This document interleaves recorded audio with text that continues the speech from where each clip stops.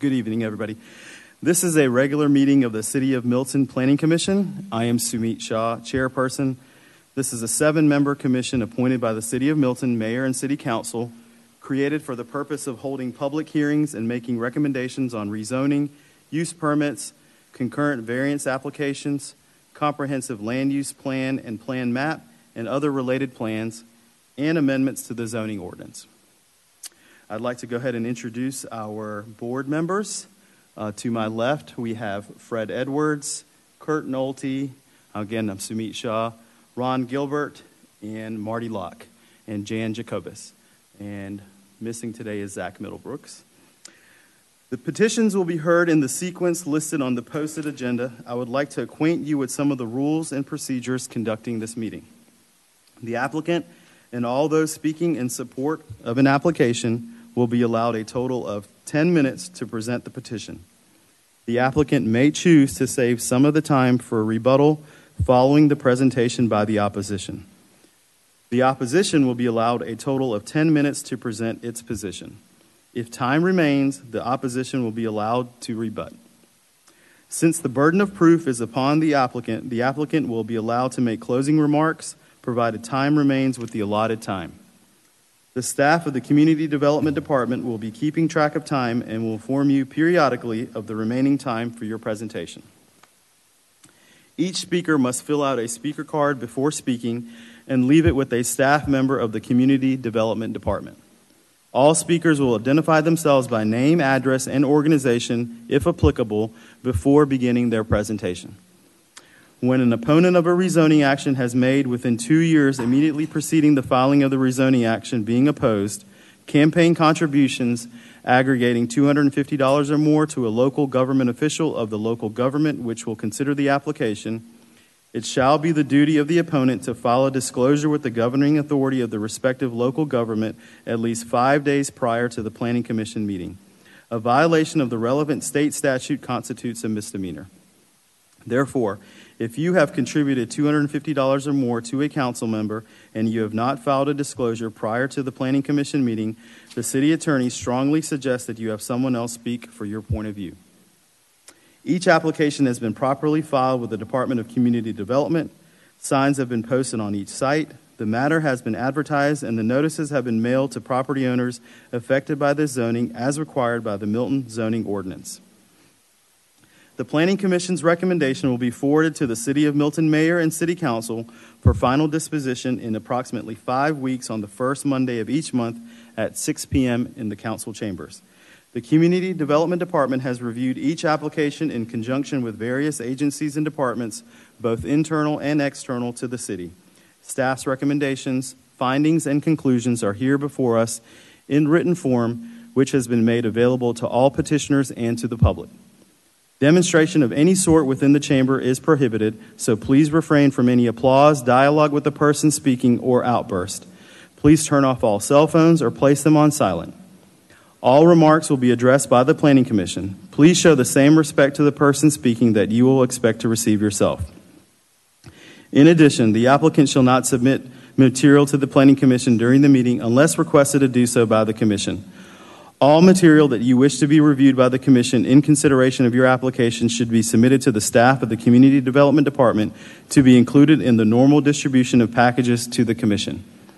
Finally, to the applicant, if your petition is deferred in accordance with the Milton Zoning Ordinance, you are required to update or obtain a new sign for reposting. Failure to update or repost will result in further delay. There are no exceptions. Also like to welcome everybody to tonight's Planning Commission meeting if you are attending virtually via Zoom. There are a few guidelines I would like to mention. Everyone is muted and your videos are turned off by default to minimize any disruptions. If you would like to make a comment during the public hearing portions of this meeting, please raise your hand by clicking on the icon labeled Participants at the bottom of your screen and then click the button labeled Raise Hand. If you are calling into the meeting on a phone, you can raise your hand by pressing *9 on your keypad. Once the moderator calls your name, please unmute yourself by clicking on the microphone button on the bottom of your screen or by pressing *6 on your phone. At this time, I'd like to go ahead and call for any public comment. Do we have any, Robin? No. Okay. All right, then seeing no public comment, we'll move on to the next item on the agenda, which is the approval of the February Planning Commission action minutes. Any discussion about the February 24th action minutes? Move we accept the Wednesday, February 24th, 2021 Planning Commission meeting. Okay. We have a motion to accept the February 24th Planning Commission meeting and a second. All those in favor say aye. Aye. Anybody opposed? That passes. Was it Ron who made the second? Ron made the second, yeah. Fred made the first. Okay, next item on the agenda is RZ21-04, VC21-02. Robin?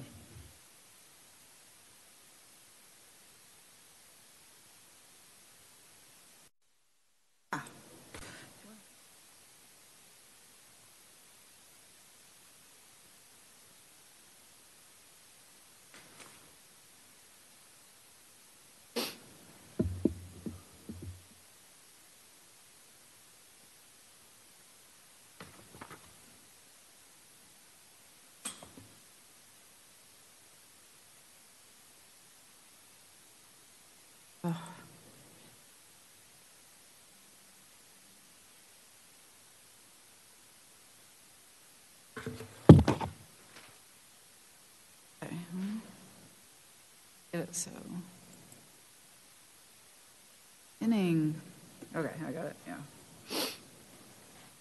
Good evening to everyone. We have one item before you for rezoning as RZ21-04, VC21-02, 13555 Blackmarl Lane.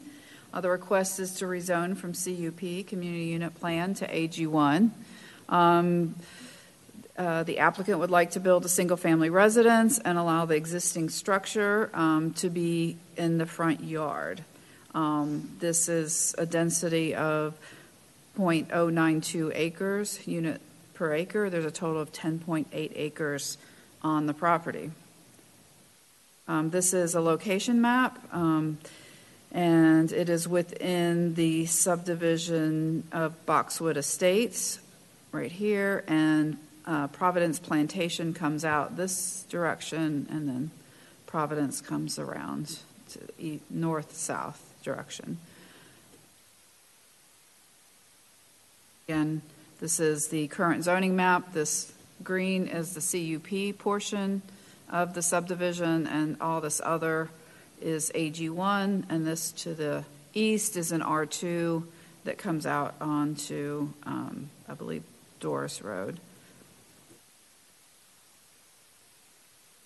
The applicant, Mr. Rosenberger, is requesting to farm the land with various types of crops, including a vineyard, and to produce wine. A winery is only permitted by right within the AG1 zoning district. In order to be licensed as a winery by the state, a designation of AG1 is needed. The subject site contains 10.8 acres, and as I mentioned before, it's located within Boxwood Estates subdivision. And that subdivision contains a total of 10 lots that vary in size from 2.1 acres to 11.77. The site is located within the AEE designation of the 2035 comprehensive plan map. And then here you have it right here is the AEE, and then low density residential, which is typically platted subdivisions. So this is an enlarged view of the lot. Right here you have the cul-de-sac of Blackmarl. The yellow line is the outline of the site that's in for rezoning. This is the existing structure barn, and then this is the proposed new house for the applicant. In regards to public participation, on February 23rd, there was no community members present at City Hall or via Zoom. The applicant held their required public participation meeting on March 12th, and no community members were present at that meeting location or via Zoom, which he had it at his property. At the Design Review Board, the courtesy review comments on March 2nd states, 1, provides support letters from all property owners within Boxwood Estates. 2, recommended to rezone all the lots in Boxwood Estates to AG1. And finally, recommended approval for the rezoning and concurrent variance. In regards to the site plan analysis, this is a grid of all the different development standards that are required within the AG1 zoning district. I won't bore you with all the details, but the most important part is to look to the right. Does it meet the requirements? And all of them do, with exception to minimum accessory structure requirements, stating that may be located in the rear or side yards, but shall not be located within a minimum yard. And so I'll be discussing that concurrent variance for the existing barn for when he builds a new structure, a new house. The applicant is requesting this concurrent variance to allow the barn, which also contains a small apartment, to be in front of the new single-family residence. The following 4 variance considerations are discussed below regarding the request. Just some pictures to give you an idea of what's out there. This is the existing barn, and then this is a elevation of the existing barn, and you can see the house that's a bit behind it, tucked behind it, where the applicant is proposing to place it. Number 1, relief if granted would not offend the spirit or intent of the zoning. The barn was originally constructed to house animals on the subject site. At that time, a primary house was not contemplated for the property. The existing structure currently meets the minimum standards for the AG1 zoning district, and based on the shape of the property being narrow in the front, a new single-family residence would be difficult to place in front of the existing structure. The applicant has demonstrated that the new single-family residence will blend in with the existing structure and therefore does not offend the spirit or intent of the zoning ordinance. The second consideration for the variance is there are such extraordinary and exceptional situations or conditions pertaining to the particular piece of property that the literal or strict application of the zoning ordinance would create an unnecessary hardship due to size, shape, or topography, or other extraordinary and exceptional situations or conditions not caused by the variance applicant. Based on the shape of the property, the placement of the new single-family residence in front of the existing structure would create an unnecessary hardship. Number 3, relief if granted would not cause a substantial detriment to the public good and surrounding properties. Staff notes that the existing structure had been used to house animals, but the applicant has chosen not to use it any longer in that capacity. Hence the need for this concurrent variance. The structure does have an appearance of a barn that houses animals, and to allow it to be in front of the proposed single-family residence, the front yard, would not cause a substantial detriment to the public good and surrounding properties. And lastly, the public safety, health, and welfare are secured and that substantial justice is done. The request to allow the existing structure to be in the front yard when the proposed single-family residence is constructed ensures that the public health, safety, and welfare are secured and that substantial justice is done. Therefore, staff recommends BC 21-02 be approved conditional. In regards to the request for the rezoning, we look at several standards of review. The proposed rezoning of one lot to construct a single-family residence and to be able to grow various types of crops, including grapes, to produce wine without customers coming onto the property is consistent with adjacent and nearby properties zoned AG1 to the north, further to the west, south, and southeast. It is staff's opinion that the proposed use is suitable with adjacent and nearby developments and zonings if approved with staff's recommended conditions.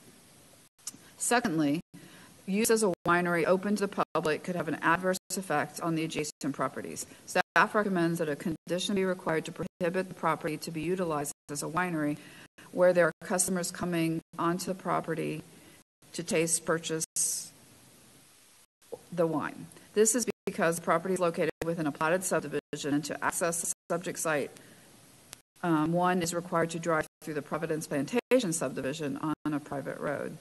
Let me just clarify, Providence Plantation is not a private road, but once you enter Boxwood Estates, that is a private street. This condition will eliminate quote-unquote commercial type traffic into the subdivision, but at the same time permit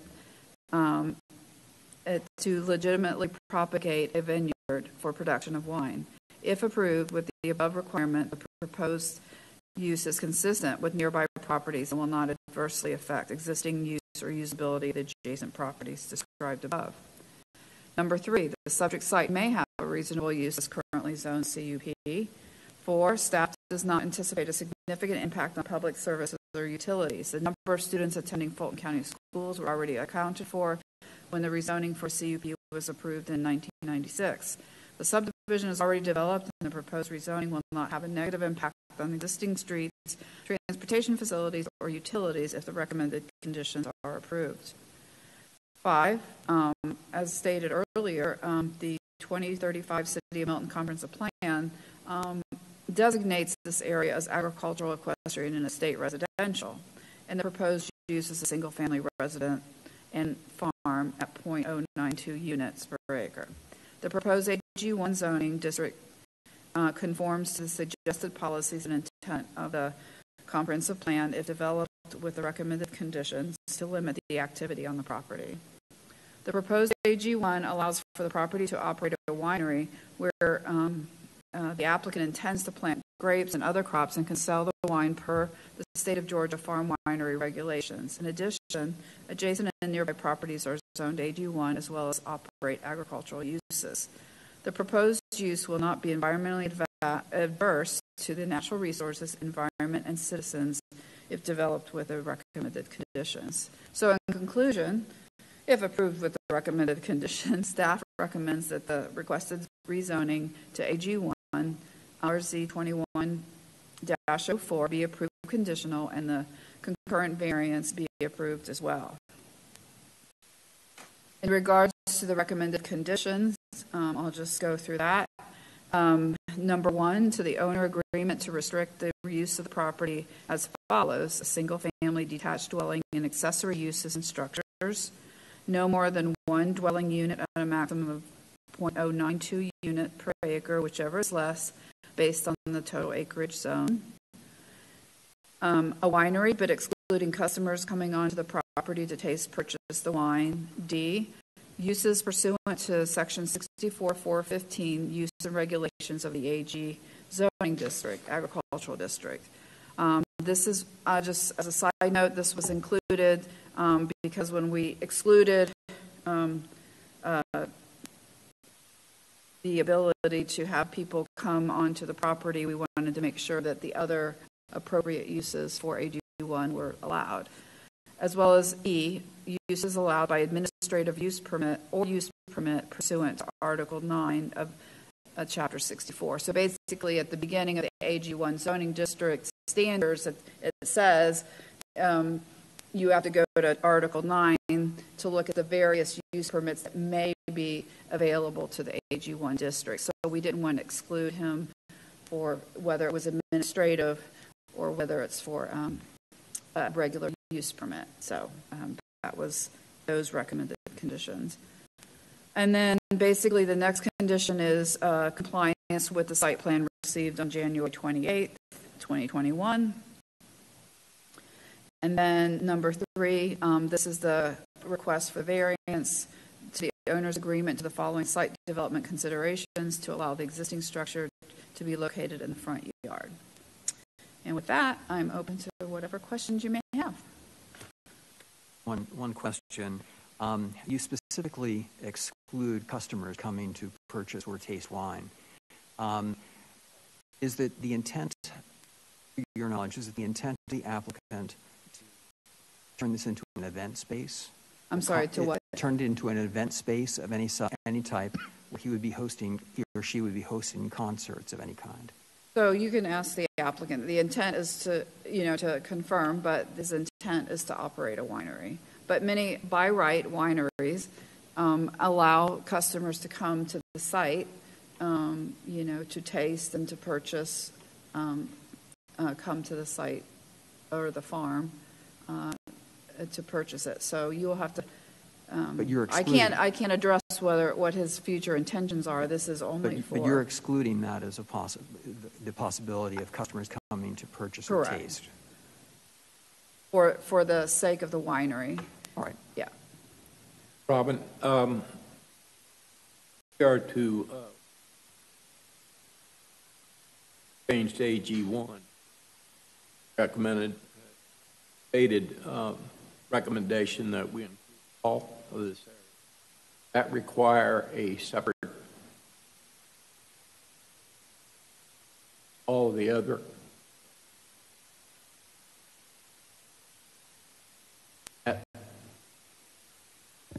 I'm sorry, missed a little bit of that. Okay. Right now. That was a DRB, though, I believe. That was Yes. there, yeah. Oh, Right. to rezone? Yes. It would, that would be the responsibility of each property owner to come in and to do it. He couldn't do that, nor. Right. Yes. Okay, that's what I thought. That's not his. So, yeah. That not was for us just to a consider. recommendation. Right, I don't okay. think- That's not staff's recommendation. No, it's not. No, that's what I said. I just wanted to clarify that That was DRB. there would apparently have to be another meeting. had made a comment about it. Looks like DRB made a comment about that, but that's Yeah. not Right. staff's right. Okay. Robin, does 1B, where it says no more than one dwelling, does that mean that they cannot rent out that apartment anymore?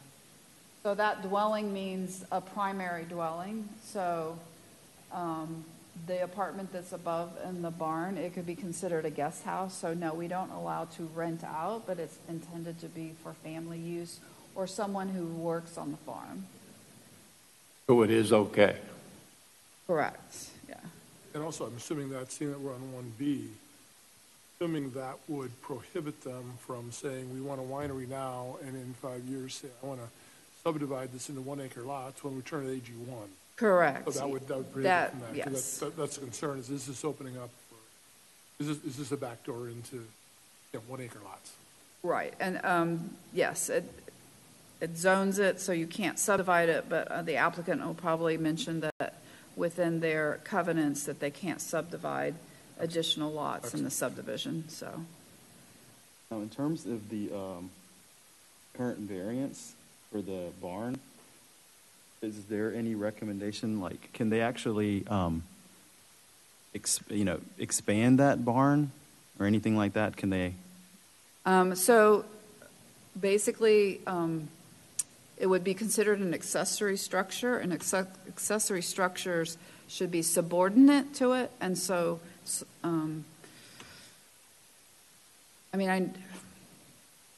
if he wanted to make it larger, then I guess he would have to go to the Board of Zoning Appeals and ask for an additional variance to enlarge that structure you'd have to do a modification. So he'd have to modify the site plan to have a larger structure and modify the AG1 zoning, which sounds really weird because we just don't usually have zoning on AG1. So if you want to amend something, then you need to, that's a condition, then you need to go back to City Council to ask for that, not a variance, but for that change. So, okay, and again, I'm just making sure, like, there doesn't need to be anything else added into a potential condition Right. that says they Because it's cannot- based upon the site plan, so they'd come in for a zoning modification and then a concurrent variance to enlarge that accessory structure. But keep in mind, it can't become a 5,000 square foot structure because then it would no longer be subordinate to the primary house. It's around 40 some odd 100 square feet. Mhm, okay. Yeah, I just wanted to make sure, hypothetically, nothing would need to be addressed in a condition about that. They would obviously have to go through Another process. another to amend process that. to even Yes. do that. Okay. I had a question on the standards review, because number 6, it says that they can sell wine per the state of Georgia fine winery regulations. Then we come back on the recommended conditions and say that can't sell wine to kind of people coming on the property purchase wine. So meaning that they could sell it wholesale or they could sell it to other retailers. And just a comment on that is, I think wineries are a great use of our land. I'm assuming the only reason we're trying to exclude customers and visitors Because what? it's in a subdivision. Not, Correct. you know, And I think the applicant will have some comments about our suggested. I don't think wine tasting is a bad thing for us in general if it's in the right place. I just would like to know a little more about that. And then I know we had kind of discussed this in the pre-read that we had in regards to is there any requirement that somebody having a winery has to also own that residence on the property? I believe Paul was going to. It is not a state requirement that you actually. So just for the information for everybody else, a question had come up about having, would he be required to remain on the property? And I kind of made a parallel with there's many people who own farms who have barns and they don't live on the property, but they operate a farm or a boarding. They have horses and they go and they take care of the horses and may go back to another property to live at. So we do have use permits that do require, this is not a use permit, but just for your information, some use permits do say, the owner has to live on the property to operate that business, i.e. a bed and breakfast, they have to live within that structure. That's an example of where we call out for a property owner to live there. So. For the record, the state law with respect to farm wineries only requires it to be located on premises that a substantial portion of the premises are used for agricultural purposes. It doesn't require the owner to reside on the premises. Okay. And would this then be the substantial proportion of the property would be for that purpose? You can ask the applicant. I will say, actually, in fact, it also, there's the second option is if it's operated by persons engaged in production of a substantial portion of the agricultural produce used in production. So there's a couple of ways that it doesn't need to be either a substantial portion of the produce that's being grown or a substantial portion of the acreage is being used for it. Okay. But no requirement whatsoever about residing there. Okay. Obviously, we can ask staff any other questions afterwards. Has anybody else got any other questions for staff before we have the applicant come up? Why was this CUP in the first place? You'll have to ask the applicant. It was just developed that way. Many times in Fulton County, they would zone to CUP so they could privatize the roads and put a gate up. So if you think about White Columns, the portions of White Columns, I don't know, maybe Mr. Rosenberger can answer that question more directly about that. But could he put his winery on the CUP zoning? So that was the purpose of rezoning to AG1. So he can't. I'd have to look it up. Yeah, and you can ask that question to the applicant, but that was, I don't think he would do this if he could have kept it as CUP. So, but according to the information that has been given to me, that was the purpose, is to be able to be licensed by the state as a winery. Obviously he can grow grapes and do what he wants to privately on his land, but to be able to be established as a winery, there's a requirement to be agriculture. So. Anybody else have any other questions for staff before we have the applicant come up? Okay. Thanks, Robin. Mr. Rosenberger, would you like to come up? If you could please state your name and address for the record. James Rosenberger, and currently it's 13560 Black Merle, which is the lot next door.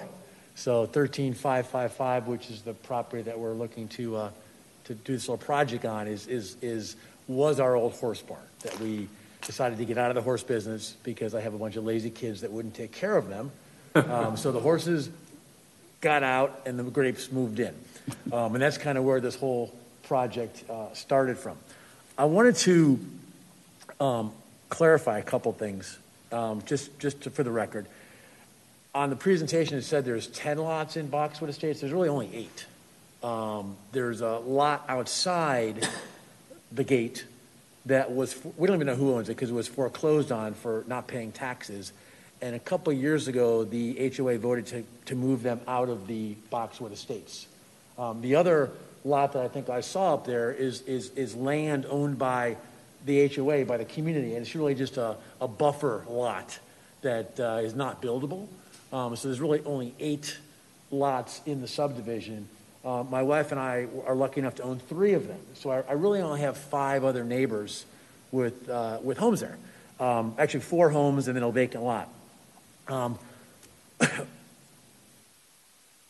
Couple comments. I just want to, I wrote down some notes as you all were talking. And number one, we're not renting that apartment. We don't want we don't be landlords. It's just not a thing. We've been through enough of that, and that's something we would never consider doing. As Robin mentioned, the covenants for Boxwood Estates strictly prohibit subdividing. So we could not at a later date say, oh, we're going to do 1-acre tracts and got 10 of them, great, going to make a bunch of money on land development. We don't have that option, even if that was the plan. The other part of that is when you saw that oddly shaped lot that we have, a lot of that's floodplain. So you couldn't build a home there if you wanted to. We use it as pastures for the horses. We use it as a riding ring. But the spot where we've designated for the house to be is really the only spot for a house on that 11 acres because of the floodplain issues that we've run into. As far as expanding the barn, that was another question that was asked. That probably wouldn't be possible either because of the way that lot is shaped and because we're consuming a lot of the buildable area for the house. And then the rest of the barn is already there. So it'd be very difficult to expand that barn just based on the topography of it. So I think we're kind of locked into an 8-stall barn. That's all it would ever be. And the idea about, someone brought up the idea of concerts. That sounds great, but that sounds like a lot of work. Grapes and wine for my wife and I is kind of the next chapter in our life. As we own an IT company, that's our main business. We spend a lot of time in that business, and going to more of an easier life, farming, is really kind of what we're planning for ourselves as far as the next chapter in our lives. I'll be 60 next year, so I'm kind of starting to think about when do I get out of this IT, very high-stress environment that we're in, that we've been in for about 25 years now. So that's kind of some background behind that. I did want to bring up the one point, I think it was C, where it says the condition that there be no customers to come and taste and buy the wine. And although we could live with that, we don't want to live with that. We can figure out a way to do it some other way. Under a George Farm Winery Act, you're entitled 5 tasting rooms throughout the state. So I could do the wine there and then go set up a tasting room in downtown Roswell and come taste the wine there. That would be a way around it. We could certainly do some mail order stuff that would allow us to sell wine via that route.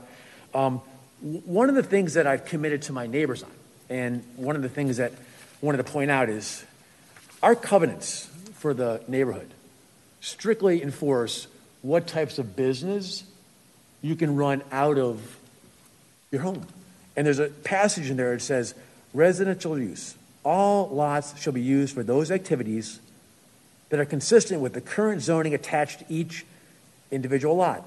However, the board may, but shall not be obligated to, permit a lot to be used for business purposes other than those permitted by the current zoning as long as such business, in the sole discretion of the board, does not otherwise violate the provisions of the Declaration of Bylaws, does not create a disturbance, and does not create parking congestion. So if I had a winery that brought in 10 extra cars, the neighborhood could say, we don't want that, and they would have the ability to shut that down. One of the things that was suggested at the last meeting was to get letters from my neighbors. And remember, I only have 5 of them. I have letters from 3. The other 2 have committed to getting me letters, but without me being a hound saying, where's my letter, where's my letter? They'll be forthcoming. I'll be happy to present those. But here's a letter, an email from my next door neighbor, Kip and Cindy Coombs, who ironically are already AG1. So why they're AG1 and why we're a CUP, they're on 3 acres. We're on 11. I don't understand how that happened, other than I think the former owner maybe for some reason saw a benefit in being AG1, and he actually got switched from CUP to AG1, I think 7-8 years ago. Dear Jim and Darren, that's exciting to hear about your plans next door. We are very supportive of your request of a zoning change from CUP to AG1 to accommodate a small family farm and winery. I was surprised you didn't have that in the first place. I appreciate you stating that your plans you're not going to commercialize the property, and that you won't do anything to cause a disturbance to the quality of life as neighbors. We're very grateful for that. So one of the things that I had offered to Robin was, rather than saying there's absolutely no tastings, what we're very agreeable to is no business hours. We've never envisioned this to be a retail location where people can show up Monday, through Saturday from 10 to 5 this would be a small by appointment only.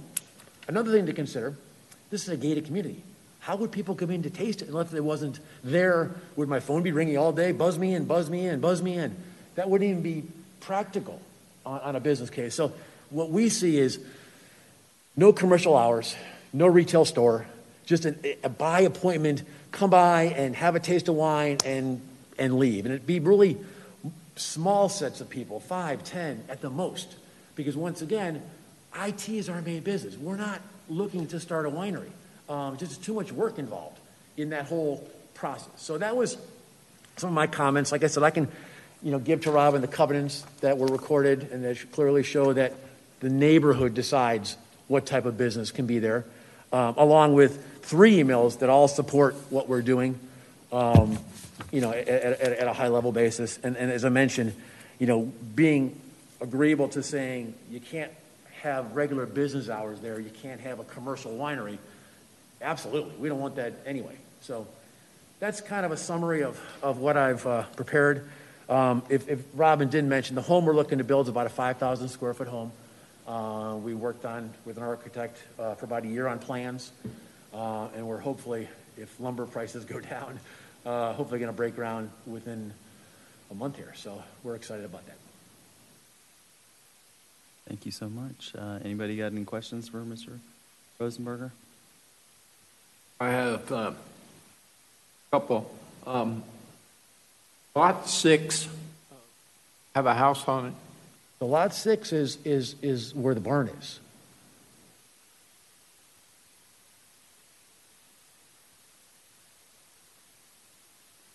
If you want me to step over there, I can point it out, or? Yeah, so lot 6 is the... Talking about. Lot 6 is the lot that's in question here. So, yeah, that's the subject site. It Right. just kind of... And my wife and I own 6, 7, and 8. Those are the ones Okay. that we currently 7. No, 7 No. is my current residence. That is. Yeah, that's already 7 there. is Correct. right. Whatever. 7. It was listed for sale, then the contract didn't go through, so we're not sure if we're going to I'm going put to it go back to on the the market or mic. not. Oh, sorry. We're not sure what we're doing yet. It just was supposed to close a couple weeks ago, and it didn't go through. The gentleman couldn't get his financing, so we're not sure what we're doing at this point. And then lot 8 is a lot that we own, but that's just vacant land.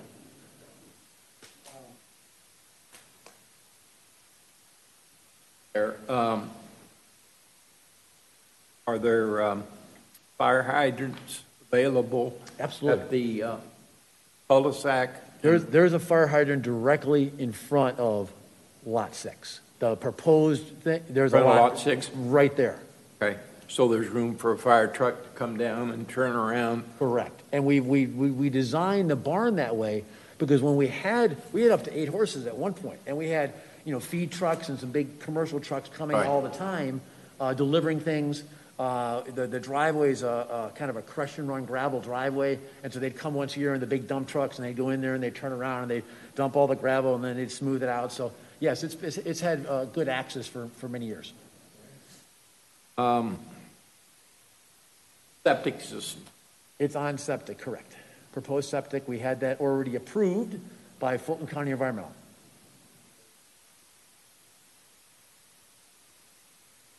Apartment. That was an initial smaller septic system, and then to build the house, they'll be putting in a second system. You're going to plant a vineyard, raise grapes, make wine out of it.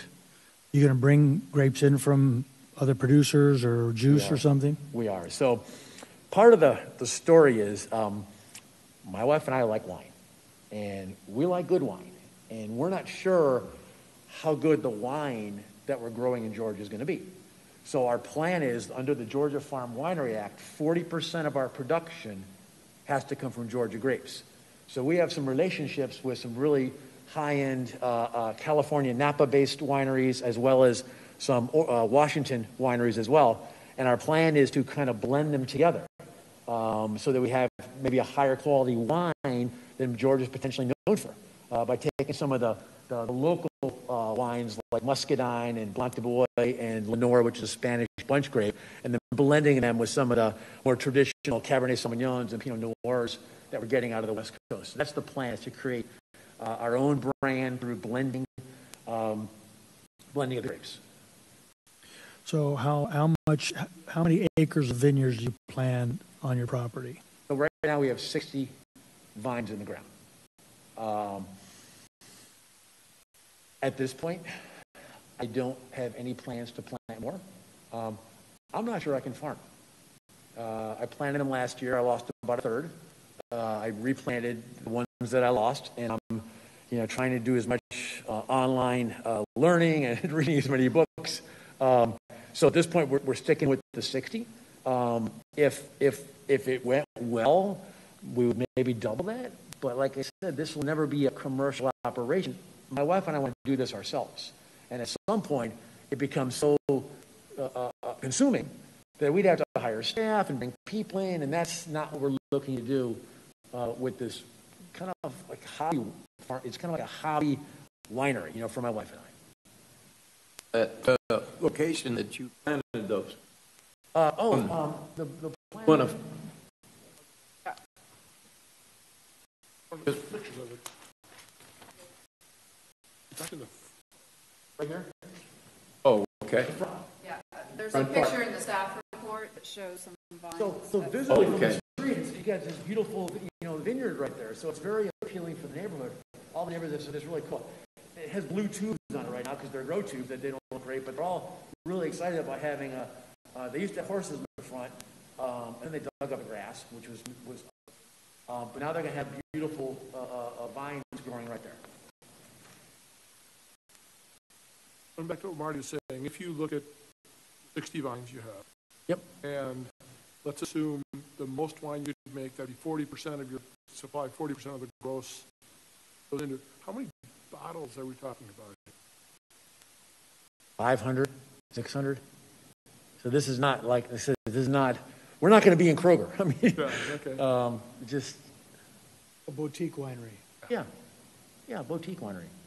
You mentioned that you'll be doing some blending. Yes. Would the equipment for that blending be on your... Yeah, all off-site. Because once again, we can pay someone to do that, and they'll probably do it better because we don't know what we're doing. And I don't know if at this point, we don't want to invest in all that technology and the equipment. That takes a big operation. And for us, it's, we want to, so we sent out our first wine at Christmas. We did our first blend, and really, our grapes aren't ready. Our grapes are still a couple years away. But what we did is I connected with a really nice California winery, Canard Vineyards, and I created our own label, and then we sent out 2 bottles to all of our IT customers, and they loved it. It had our label on there, our name. On the back, it said produced by Canard Vineyards, because under federal law, we can't claim production. They're the ones that made the wine. We just simply put our label on it. And we're not allowed to sell it because we don't have a liquor license yet, but we were able to give it out. So we gave it out to all of our customers, and the response was phenomenal. They're like, whoa, this is great, Jim. I can't believe what you and Darren are doing. My wife's name is Darren.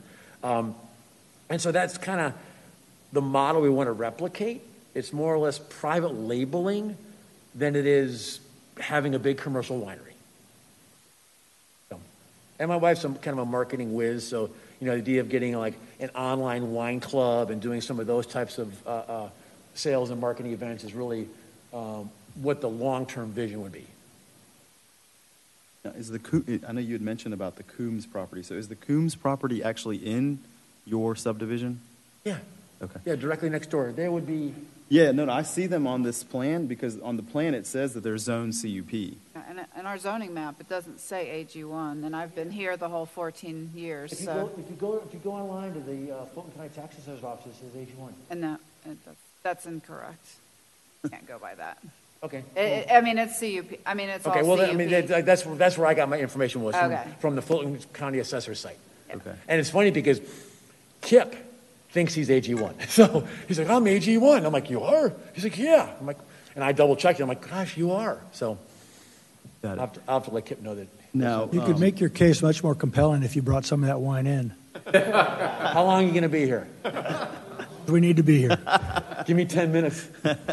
Now, in regards to your comment about the Georgia Farm Winery Act and yes, that it allows 5 tasting rooms, can you elaborate more on how would tasting rooms work? Would there be something that you'd have people would normally pay to come into the tasting room? Well, if we're allowed to have some type of tasting room on this property, it would be, hey, Jared, we got a tasting room. Come on over. We wouldn't be doing advertising. We wouldn't be doing, it's more or less by invitation only to come taste the wine.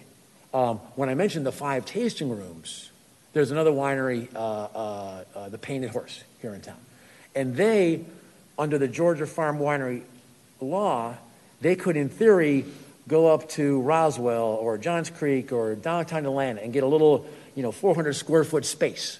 And actually, under the liquor license that the Georgia Farm Winery Act provides, they could have then a retail operation where people came in and they said, here's $20, I want the white flight, or here's $30, I want the red flight. And they could operate up to 5 under that act. So my point for bringing that up was simply, if you guys restrict our ability to have tastings, I may have to go off and seek another way to do that. And that's not what we want to do because it's more work, more overhead, more investment. But that would kind of be our only way to allow people to taste the wine to be compliant with what would you guys decide here. So that would be the only way around us having people taste wine, is just take advantage of what the Farm Winery Act states. Now, does that act or anything require you to have any other types of licenses to be able to have a tasting room? Well, it's my understanding is that today is really step one. If we get the zoning, the proper AG zoning, we can then go to the federal level, then the state level, and then the city level to apply for the proper licenses to have wine. And it's my understanding that could take up to a year. So, we're still pretty early in this whole process of actually having people come taste wine. But it's our understanding that we would need to get, those 3 things. We'd get a federal, state, and local license. Then we'd have to get a business license, which the city of Milton would have to approve. So there's lots of other steps involved before we can actually start doing what we're trying to do here. Hey, Robin. Staff knew about the fact that the HOA would limit the number of people coming before they made the recommendation that said not to allow that.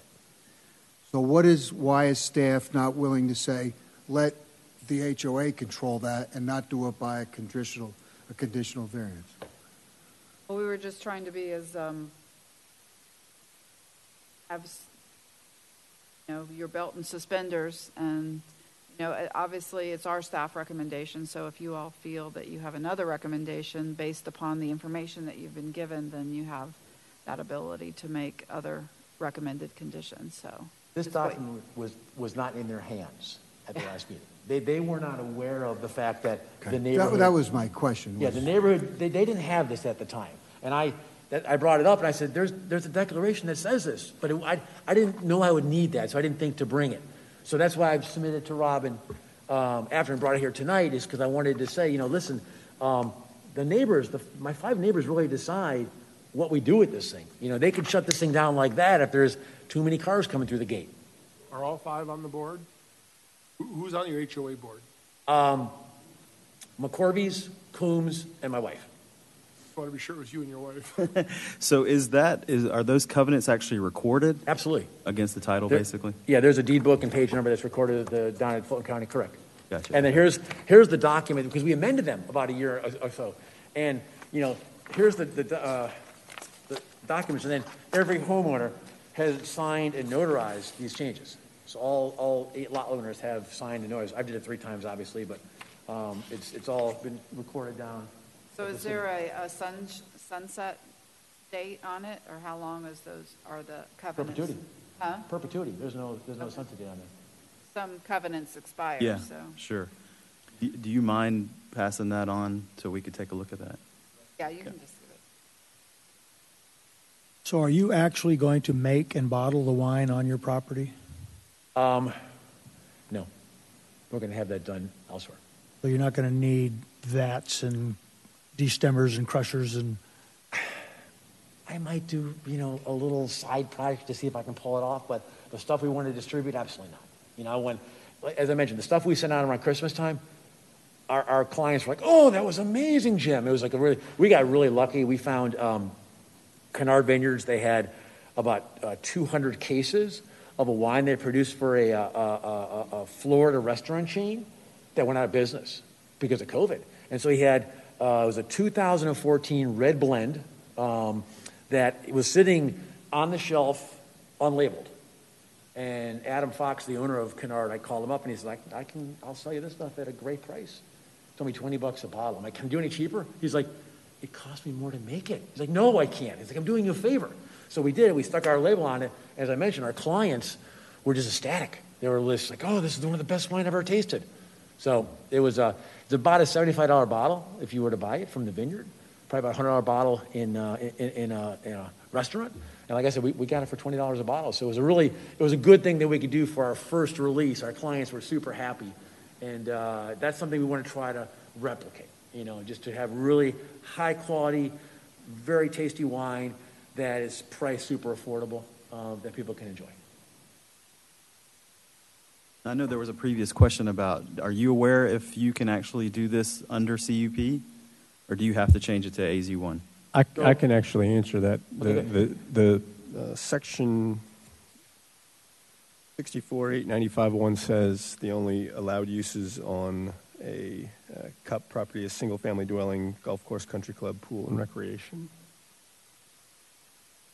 So, absolutely correct. And what the interesting thing about that is, because when we thought about coming before the board and asking for rezoning, we actually played around with the idea of, what if we put in a Frisbee golf course and then make the barn a country club, because CUP allows that. And then we could get a liquor license in a country club.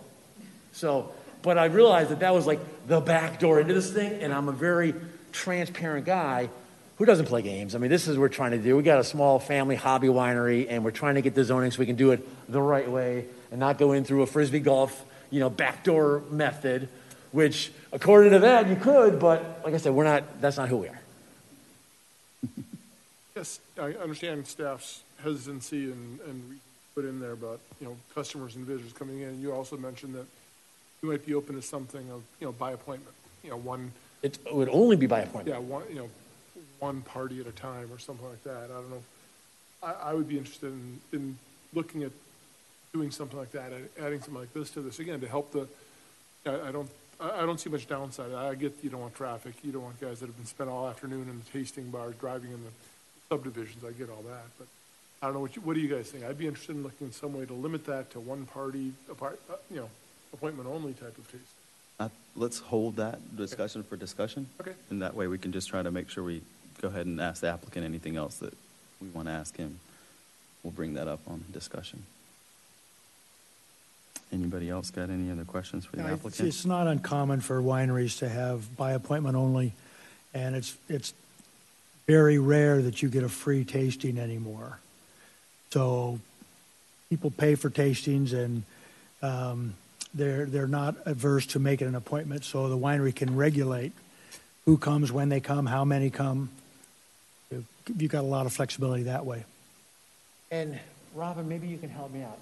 I think there's a couple wineries in Milton. Isn't there one in a subdivision who does it by appointment only? The one in Sunnybrook Farms or something? I don't know. I just know he grows it. I have no idea. Yeah, but I found another one that it's when you go to their website, and I should have brought it. I apologize for that, but it says clearly by appointment only. You just can't go there on a Thursday at 4 o'clock and expect to get wine. It's like, there's gates, and that's what we have as well. So, yeah, that's always been our plan.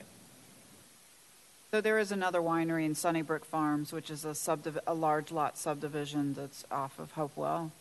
So there is a winery that operates, but again, it's nothing like Painted Horse in the sense of it's very low key, and they just produce grapes, and I guess from what you say, by appointment only. No, I know Pam fairly well, Pam Jackson over at Painted Horse, because I have a 21-year-old fireman up in Hall County and an 18-year-old first-year college student at Georgia State, and they both went to horseback riding camp since they were that big at the Painted Horse called Pamelot, the farm at Pamelot, and they actually spent so many years there that then when we turned 13 and 14, they became camp counselors, and they spent a lot of years as camp counselors at Pamelot, at Painted Horse. So we know Pam fairly well. My kids know their family very well. In fact, my son Vincent, the fireman, he actually planted all her grapes. He was actually in between jobs, and she called him up, and she said, "I got a job for you." And he came home like 10 hours later with like blisters on all his hands. He's like, "I'm never doing that again," But so we know their operation very well. I've been there, I think, twice, and that's their business. That's what they're doing to make money, and we're very, very different in our mission statement and what our plans are. They're on Bethany Bend, with a lot more accessibility. We're in a subdivision, so we certainly wouldn't do anything to upset our neighbors. We love our neighbors. In fact, they're some of our best friends. So it's I think very cooperative in nature. Anybody else got any other questions for the applicant?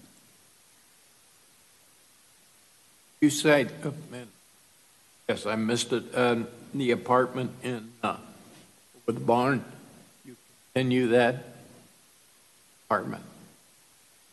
That's house for family. People Okay. can stay. Yeah.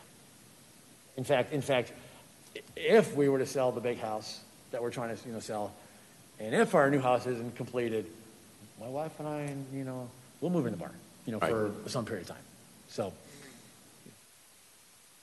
no, it would not be anything other than just, a guest room, a guest house, whatever you would call it.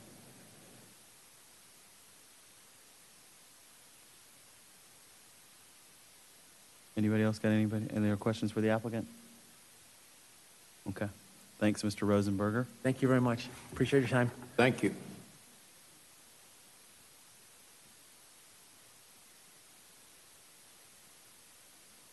The covenants there, Marty's got those. Okay. All right. Does anybody have any other questions for staff?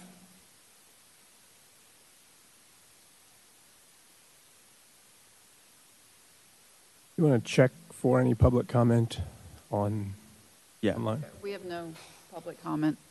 No Yeah, public online. comment online? No. Okay. Yeah, thanks. Anybody? Okay. No other questions for staff? Was there something, were you researching anything else for us, Paul? I forgot. That was the only question? The last I was looking up was the cup approval. The cup approval. Okay. Okay. All right. Then I'll open the floor up for discussion or motion.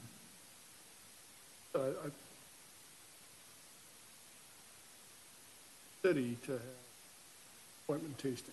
I could envision things like wine tasting, dinner at a restaurant in Milton. I think I would like to explore a way to by appointment one party rather than That encompass actually being able to. Not on site. From their side, no. It would just be, come to the wine tasting and then maybe go to a restaurant. Again, this is just thinking, trying to think out of the box. How do we bring additional people up to and lengthen their stay and have them contribute to other local businesses? I'm just saying no. Right now, I just think, by appointment only, one visitor at a time, just to come in and taste the wine.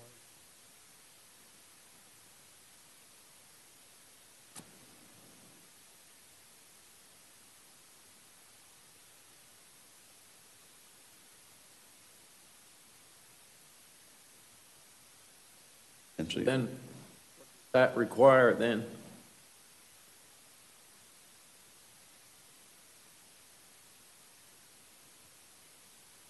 I mean, I think they're going to have a business license regardless, but Regardless? Right. Right? They'll have to, if they're a winery and they sell, they'll have to have a business license and then apply for all their there's lots of paperwork. they have to have a business license regardless. Right. Yeah. But there would be no other, would they have to have any other licenses if they were actually going to be able to sell on site? That's part of the allowance of being a winery. But as far as, I know there's a lot of other, I don't know specifically, but they'll have to get the alcohol license from us to operate a winery because we have different regulations than the state does. And then there may be other requirements. I want to ask the applicant or city attorney, but yes, definitely business license, and then whatever other licenses, the alcohol license for the winery. Now, let me ask you this, Robin. Knowing that potentially they have these covenants now, would that change staff's opinion any on the recommendation that they made for that condition? I mean, I think it does change it a bit. I mean, maybe if, you know, it's up to you all. But yes, I think that influences, you know, how to go about the conditions. So I think when you take a look at the recommended conditions, I personally think we should remove C, which says a winery, but excluding customers, visitors coming onto the property to take purchase of the wine. I think you allow that to be governed by the HOA instead of getting more regulations and everything involved. I think my concern with that is, you know, that's very temporary. Right now, I mean, the HOA can change, whereas if we said, you know, you can have one visitor at a time or some limited that way to appointment only, I think that would go with the property versus the HOA might be more temporary. I agree with you, Kurt. Mm-hmm. I'm uncomfortable relying on the HOA for our enforcement mechanism here.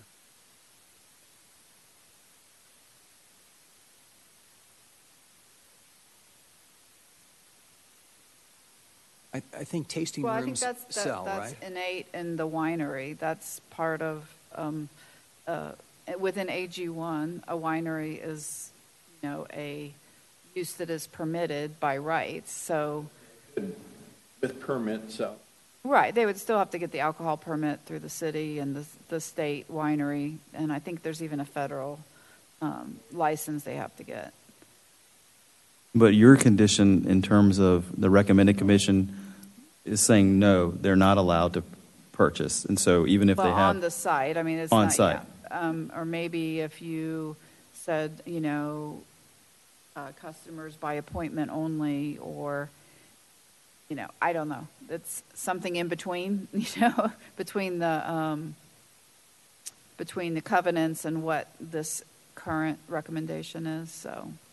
But again, if if we were to not have anything in there in regards to the purchasing part, again, there's kind of two things, I guess.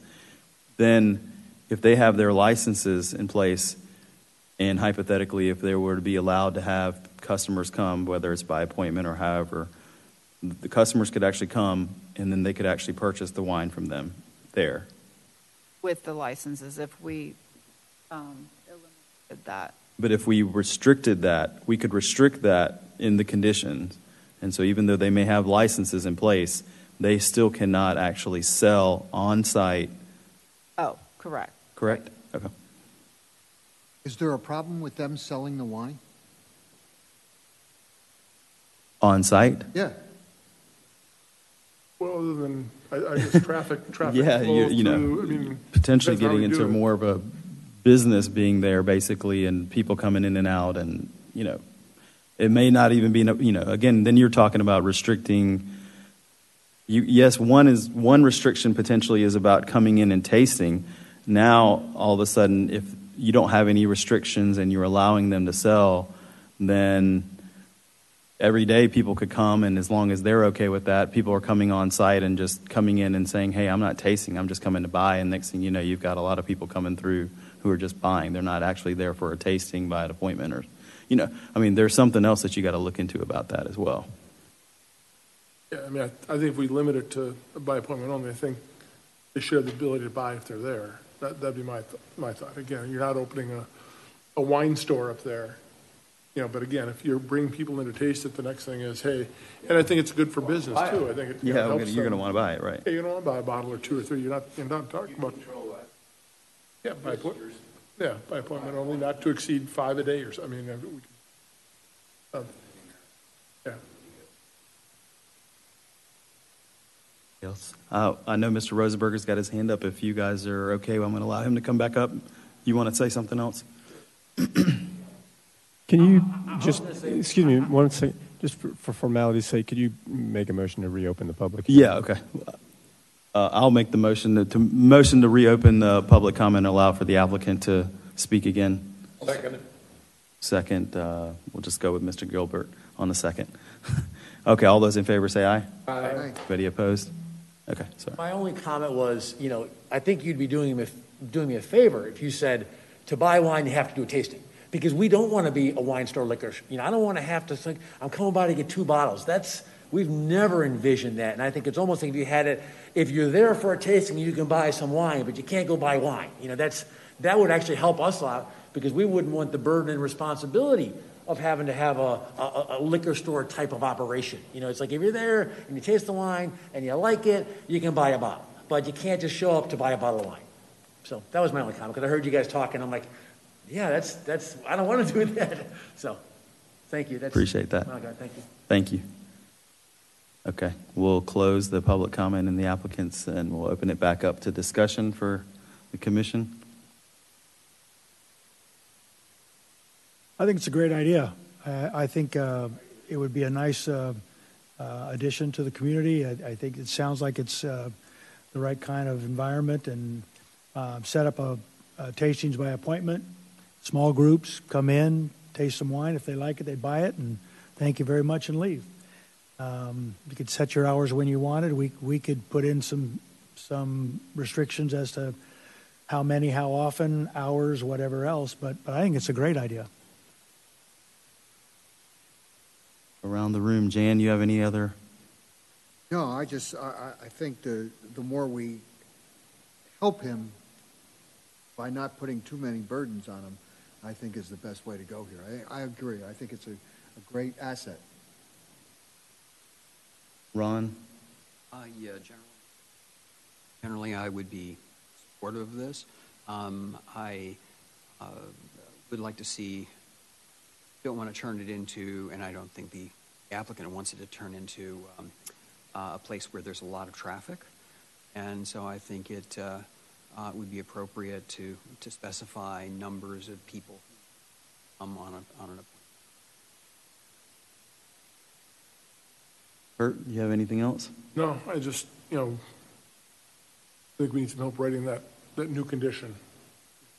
We're sure we got it, but I agree. I agree with everybody. I think it's a great, Milton needs more of this. I think it's a great way to, we talk all the time about large lots. There's a great way to take, 10 acres and kind of, keep it that way, no matter what happens. And again, we have to look too long term.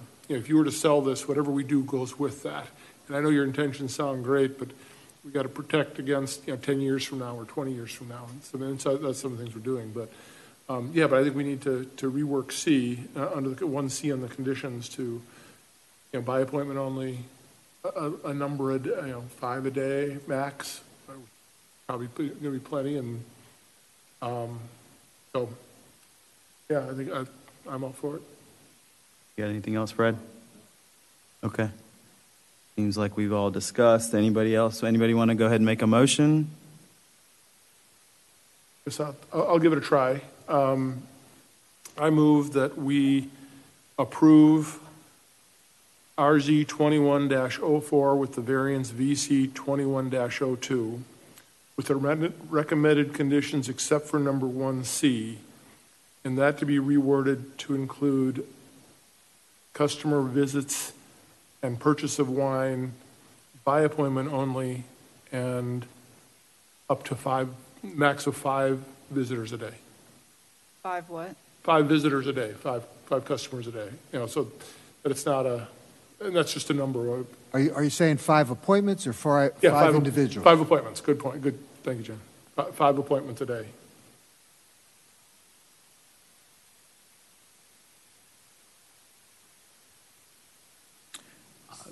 Would you want to put a capacity on it?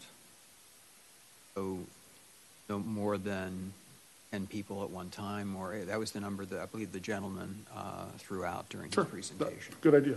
Not to exceed 10 at any one time. Right. 10 people per visit? Per appointment, yeah.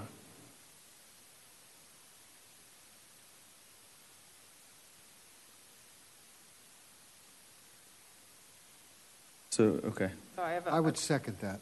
Okay, I just want to make sure that, do we still need D and E now that we're not excluding the winery?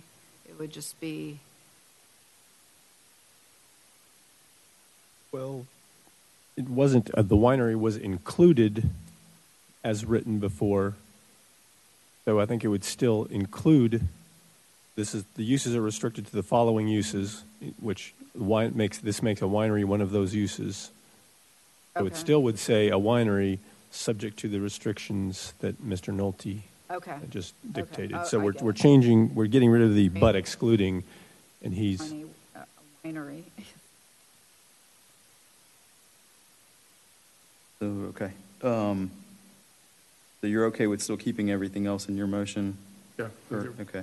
And so I tried to take notes down here to just make sure I clearly understand what you want to change the recommended conditions for 1C. So I've got a winery with customer visits and purchase of wine by appointment only, with a minimum of 5 appointments. maximum. Sorry, with a maximum of 5 appointments per day, not to exceed 10 persons per appointment.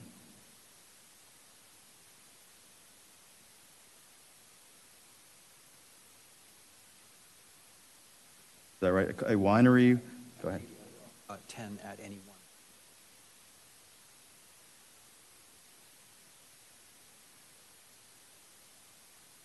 Party of 4, party of 6. Got it. Okay.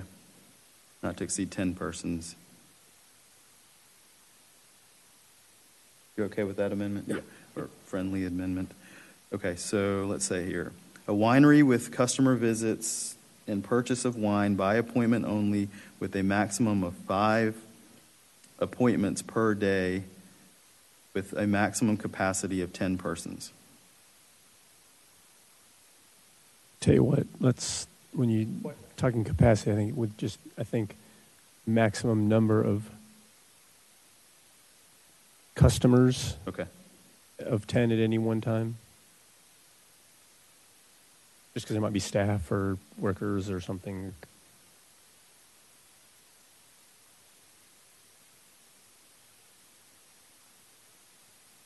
Okay. Maximum number of customers of 10 persons. Okay. All right, so let me reread this again. A winery with customer visits and purchase of wine by appointment only, with a maximum of 5 appointments per day, with a maximum number of customers of 10 persons. At any one time. At any Say per appointment? Well, I think they were trying to get away from, per appointment. I think they were trying to Sort of get. if they have 3 appointments at the same time, Oh, each I with see, 10, they didn't want to do that. Do we need to think about hours? Do we need to do this during business hours? Do we need to limit it so it's not at midnight, or Yeah, should we include something like that? actually, I think that's a good point, because it is a residential area. I'd propose maybe 9 to 6. There's a hand in the back. All right. Good with Mr. Rosenberg coming back up? Okay, we'll make a motion. I'll make the motion again to allow public comment and Mr. Rosenberger to come back up as the applicant. Any second that? Mr. Gilbert? All those in favor say aye. Aye. Anybody opposed? Okay.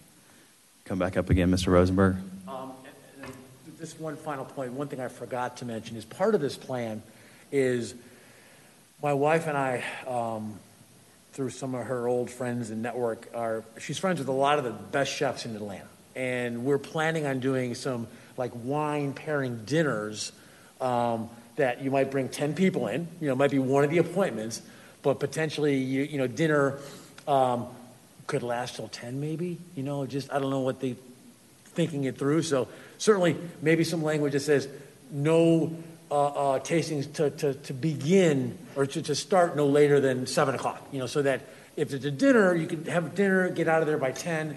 But then when you talk about nice things for the city of Milton, we believe we're going to have some really nice executive chef pair dinners at some point. We'll have to go through all the licensing to do that once we go through our liquor thing. So that's down the road. But as we're setting some of these ground rules, I just wanted to throw out the idea there may be some type of dinner events, like small groups of 10 or less, that could maybe run 9:30, 10 o'clock at the latest. So just So what you're saying is that this is becoming an event space? No. That's what it sounds like. A dinner for 10 people, I wouldn't call it an event space. No. I mean, the 10 people is something that we just thought it'd be a fun idea to have an executive chef come cook dinner for everyone. So This request is just morphing during the course of this presentation. I'm not sure exactly. What you're suggesting now is not in conformance with what we received. This was just an idea. There's no business plan behind it. It was just when you were setting the times, I'm like, well, what if we had a dinner there? So no, if you want to strike that and say no dinners, that's fine. Like I said, it was more or less just I wanted to bring it up in case we had a dinner event that lasted until 9:30. So if you want to put in the conditions, no dinner events, that's not part of what we're trying to do here. I just wanted to be, as I mentioned, I'm very transparent, and I wanted to be as open and honest as possible, and that's the only reason I brought it up. Not to do anything other than just make you fully aware of all of our intentions. So. Anybody else got any questions for Mr. Rosenberg? Oh, I'm puzzled that having dinner, serving these wine, don't control that. It would prevent them saying, hey, we're having friends over to my house for wine. Yeah, And exactly. dinner. And dinner. So I don't know how we would control that. I don't. Oh, what Ron, I know where Yeah. Ron's going with it. I agree. But I Well, Do you have any other questions for? restricting it. Yeah. and the only reason that we even thought about that where it came up was that when we were going through some of the licensing for the liquor license, they want you to serve food because they don't want you serving a bunch of alcohol without having some type of food choice. So that was the only reason we got off on this tangent, my wife and I, was because, hey, she knows some chefs. Hey, we can satisfy the need to have a little bit of a charcuterie board or something so that people aren't drinking wine and driving in their cars. So that was the only reason we even put it on the docket. Well, this was discussed when we did the farm winery discussion before, of having some type of snacks or food or something. Would the dinner be served in your house or in the winery? It would be in the tasting room. No, not in the house. In that You tasting like room right there. personal guests coming over for dinner and you're serving some of your wine. Yeah, right. Same thing.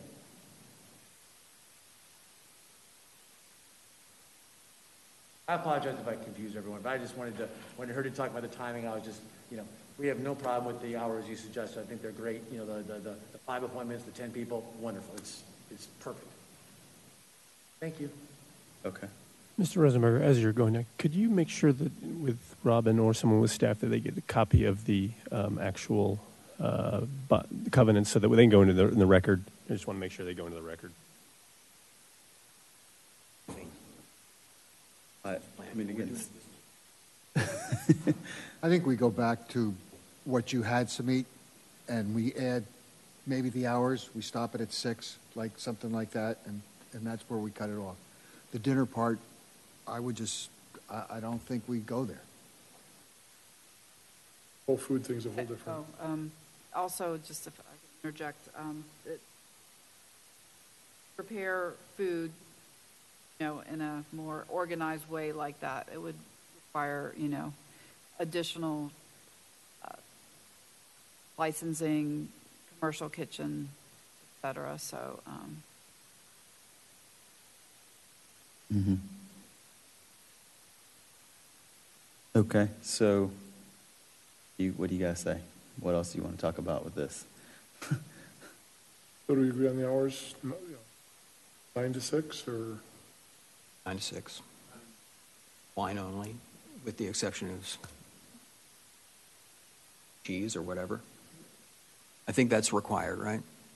Some food being available, some charcuterie or whatever. I mean, I think there were some discussions about food when we were looking at the beer and liquor last summer, but I think most of the wineries, from what I understand, they do offer some, cheese and crackers and, some light snacks type of thing that are already prepared that you can purchase type of thing. So I think we're all in agreement. We don't want to turn this into a restaurant. Right. Yeah. So,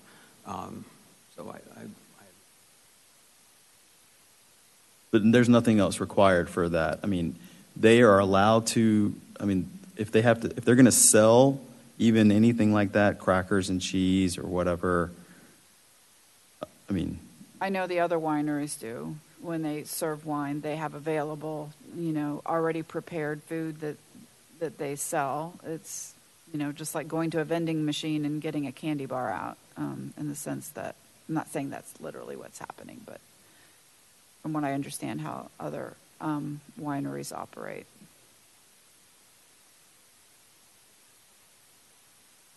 Artie, you've been...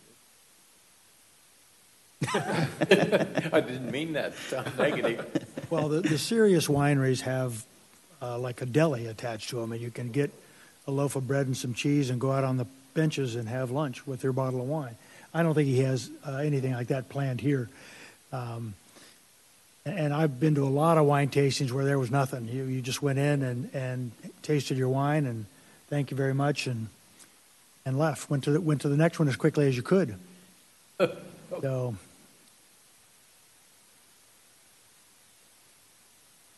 Okay.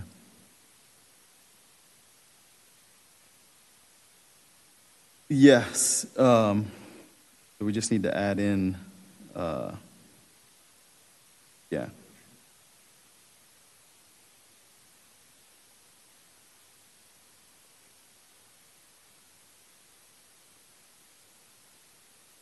Okay, so I'm going to reread what we have so far. A winery with customer visits and purchase of wine by appointment only with a maximum of 5 appointments per day with a maximum of 10 customers with hours of operation from 9 a.m. to 6 p.m. at any time, okay, with a maximum of 10, the maximum number of customers of 10 persons at any time. All right, let me reread this one more time. Well, just for my clarification, the appointments, five appointments in a day, up to 10 people at an appointment. Up to 10 people at a time there. So it could be So it could be 10 appointments and 10 individual people who are potentially 50 people in a day on a good day. Yeah, the maximum Time would at one be time. Otherwise, if you do by Right? appointments, you can make 5 appointments for 10 a.m. and have 5 people each. And So you So- could, No, you could have. you could have 50 people. Yeah, You could have each 50 appointment. people. Each appointment could have 10 people. Gotcha. Or So you it's could not have 10 2 people appointments. for the whole day total. It's 10 people per appointment. Basically, 10 people at one time together. One time, yeah. So Okay. if that is hypothetically one appointment that's 10 people, and he does that 5 times that day, then yeah, there's 50 different people that are there. Or you could have 5 appointments at the same time and only 2 people per appointment. yeah, Correct. Exactly. With a maximum of 10. Right. Yep. Okay. Get that operation, hours of operation, it was hard for me to hear. Sorry, yeah. Let me read it again one more time. Got so many scratch up. A winery with customer visits and purchase of wine by appointment only, with a maximum of 5 appointments per day, with a maximum number of customers of 10 persons at any time, with hours of operation from 9 a.m. to 6 p.m. 9 a.m. to 5 p.m.? 6. 6 p.m. Does that capture everything? Yes, that captured everything. Second that motion. Okay. So we got the motion on the floor from Mr. Nolte is to approve this with the recommended conditions from staff, changing section 1C to be a winery with customer visits and purchase of wine by appointment only, with a maximum of 5 appointments per day, with a maximum number of customers of 10 persons at any time, with hours of operation from 9 a.m. to 6 p.m. Seconded by Mr. Edwards. Everybody good? All those in favor, say aye. Aye. Anybody opposed? Okay, that motion is passed. Good luck, Mr. Rosenberger.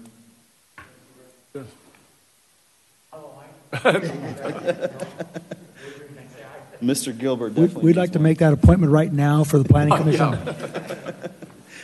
All right. Thank you very much. We will move on to the next agenda item, which is the discussion of flag lots.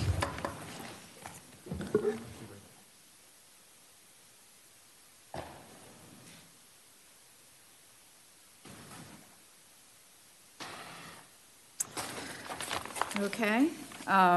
So this is part 2 of the flag lot discussion.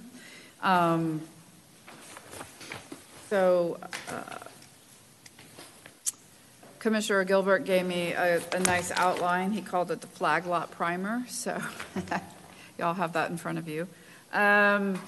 So just to begin with, the definition per the zoning ordinance of a flag lot means a lot where frontage to a public street is provided via a narrow strip of land forming a pole or stem to the buildable portion of the lot.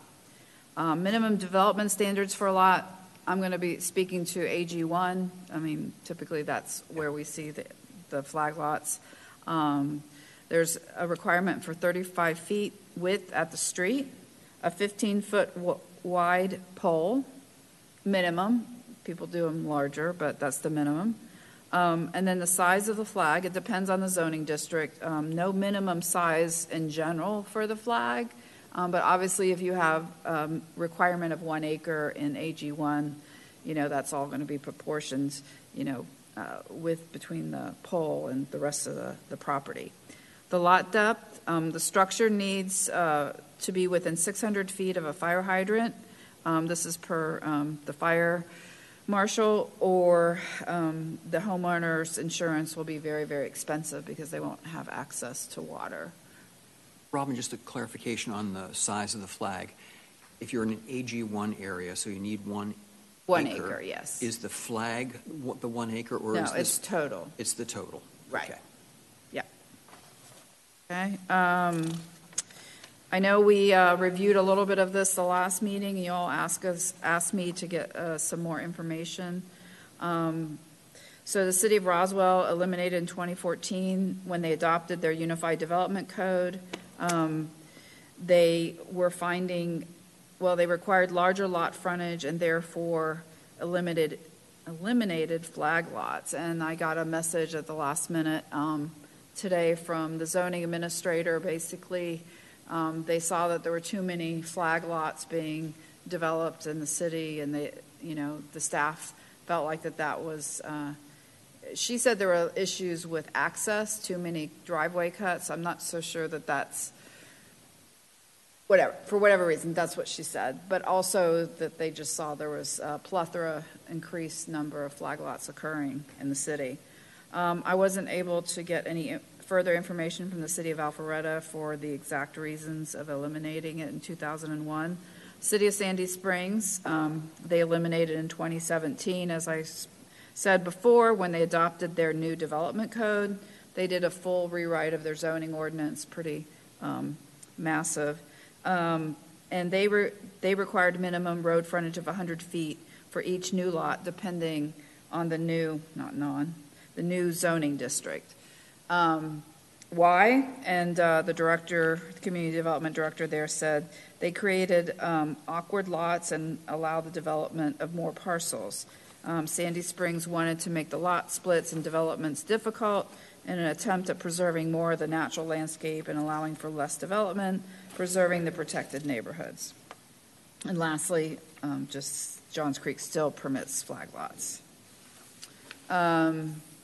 So it was asked about how many flag lot developments are under review. Right now we have one. It's with 3 lots, which that's usually what it is, with approximately 2 acres for each lot. It's on Hopewell Road below the new, or the reincarnated historic store that's now called Bloom. I did not do any further auditing of the minor plat, so this is the same information we had last time, but in review, since 2017, there was one done in 2017, fairly large lot configuration. There were 3 flag lot developments in 18 and 4 in 19 and 2 in 2020. So with that said, it was also asked to look at the number of potential lots that could be developed in the future as flag lots. So we have in front of you, I thought, if you guys get bored at night, you can whip out this map and press your watch and say, wow, honey, what are you doing? But anyway. You better miss Valentine's Day already. Yeah. So I did give you each your own so you could look at it.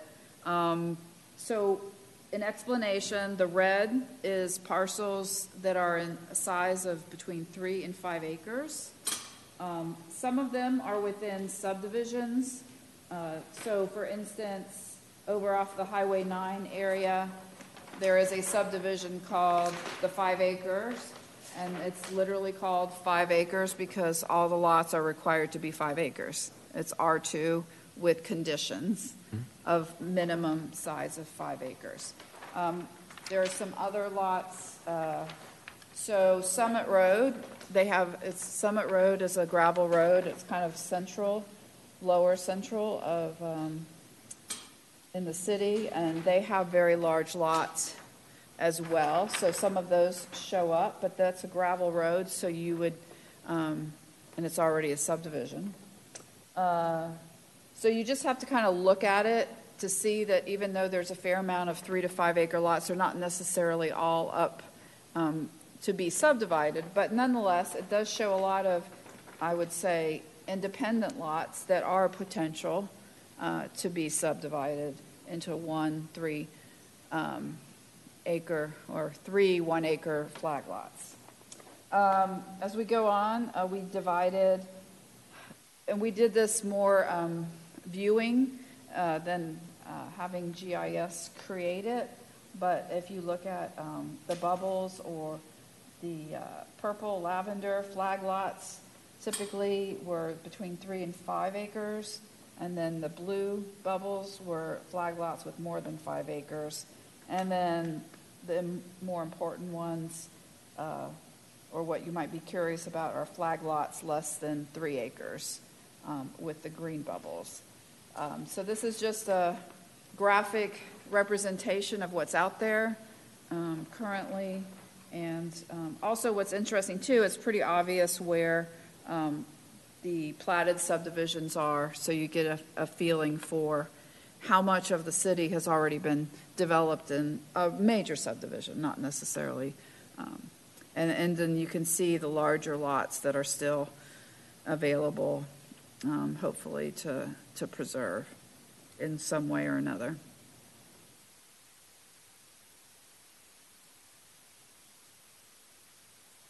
You have any questions? And then I think Bob wanted to come up and make a couple comments as well before we started your discussion. Robin, do you have, I have to assess here, how many flag lots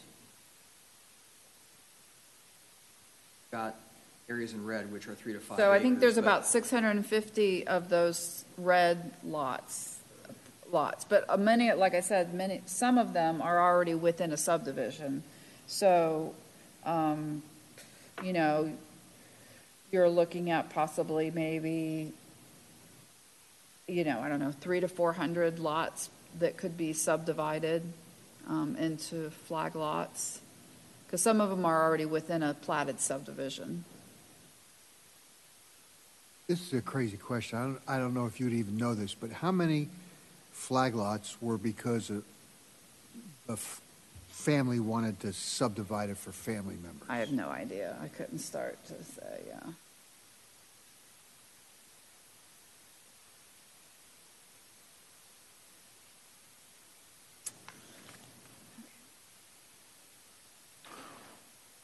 Bob, coming up. Good evening. Good evening. I know most of you know me, and I know all of you from CPAC. So this topic really came up and derived from CPAC. It was driven through CPAC, and I think when CPAC got together, they kind of looked at it and said, geez, you know, what do we need to do to really look at future land use and how the development patterns are occurring and what's going to happen, what are we trying to achieve in Milton from a land use perspective. And this is a very important topic because when we look at land use, we say, what is the council and the community and CPAC really trying to achieve? We're trying to achieve large lot incentives, large lot developments. So I'd like to report on that. I would tell you tonight that I've been working with all the developers, and they're coming in. We just did another one, 20 acres this week, outside the manor. He came in. He wanted to do single lot, single 1 acre lot subdivisions. We worked with him, showed him all the incentives, and he turned around and said, Bob, you know what? I'm joining the 3 acre group. The incentives are good. It allows me, I actually show them how to do the subdivision, how it's going to benefit them, how it's going to look. When we give them the vision, they're gravitating to it. So almost, that's like the third one that we've just done in the last 2 weeks. So those are the larger ones, the 15s, the 20s, those are coming in. Even the Trophy Club came in and said, Bob, we'll do the 5s. That's another huge one. And we actually increase the limit to as many as you want to do it this way so that we'd give even more incentive on the 3 acre plus large lot incentives. So it's really been working. Now, pattern that I showed you at CPAC was that it's kind of a checkerboard. So we have these subdivisions and then we have these smaller lots in between. And that is what makes Milton so unique. No other city has developed that way. So we're really kind of a unique, the problem is that if we start filling in all those little lots, all those little reds that Robin's showing you on these plans, that all the subdivisions are going to start blending one into the next. You're not going to see those gaps of farms and large lots. Now, price of land is going up considerably. People are saying, geez, I have a 4 acre tract. Somebody knocks on their door and says, listen, you can get 4 lots. Wait, but I only got like 60 feet of frontage. It doesn't matter because we can do it. We could figure out a way to get you more lots or 100 feet, 120 feet of frontage. You normally wouldn't get it because if you have frontage, then you don't need a flag lot. Flag lot reduces it down to 35 for the physical frontage. So what is it? It's under 100 feet. 100 feet is not even 1 lot. We're trying to say you have 1 lot at 100 feet, right? See, if you have 100 feet of frontage, you're normally only going to have 1 lot. Now, all of a sudden, I'm going to throw 3 lots. I mean, and the price of the land is skyrocketing. People are telling me they're going for over $300,000 $100,000 an acre when you subdivide. That's huge. So the incentive is there. The pressure is there, is what I'm saying, from the outside community. They're coming in and they're saying, look, you know, I might as well take them down. And I think the large lot incentive is really saving the bigger lots. 20 acres, I kind of subdivide them. I get them into these nice large lots. They look like, you know, mini farms. Some people say they want to go equestrian. But on these smaller ones, they go down to 1 acre, because that's what it does. And we incentivize it. I actually tell you, if you do a flag lot through a minor plat process, I'll speed it up. You won't even have to wait. I can do it quickly, administratively. We can get it done fast. So we did bring this from CPAC, we did bring it to council. We said, look, you know, neighboring cities have already eliminated this because of these problems. And here we are, Milton, we're looking to do larger lots, right, Milton? And we still have it. And people are taking advantage of it. And they might take more advantage because the prices are going up. Things are getting tighter. So as the lands start to shrink and availability, they start looking for more opportunity. That opportunity is out there. They're going to start grabbing it more and more. Bring it to council, we did, which is what CPAC directed me to do. Bob, bring it to council. We did. Council said, listen, we want to make sure that we vet it out, bring it back to Planning Commission, and you guys think about it. And that's why we're making these presentations to y'all, to make sure that we can vet this out and look at it. Now, if somebody really wants their child or their spouse or their grandparent or their parents to be on the site, there's other ways we could do that. We could do it through accessory dwellings, which we do. If they have enough frontage, they can just carve out another lot. But to sit there and say, okay, we're going to allow all these 1 acre lots because we feel like families are moving in, that's really not the case. We're not getting a whole bunch of family compounds. And if we were, then we'd come back to you all and say, look, the demand is really strong for that. We'll figure out another way around it. You know, maybe we'll figure out another zoning or another way to get through that process. So we wouldn't discourage that. But normally, most of these are just getting developed. People are selling them, and they're going out there. So I just wanted to bring this all to you to say that it's very important. I'm actually monitoring and working with the developers every single day. I see multiple developers per day. They're all coming in. Land is very expensive. Things are hot. Money's cheap, and people developing. Okay, the price of commodities are going up because there's such a great demand for them because people are doing it. So the price of lumber is going up and all. But people are still doing it because money's cheap. And they're coming in and they're saying, listen, we want to do this. So I'm seeing slowly the erosion of exactly what CPAC is telling me to preserve. Preserve Milton. Preserve the visual aesthetic of Milton. But then it comes in and I say, geez, you know, how can I do that when on the other end they say, look, this is as of right. You can do it this way.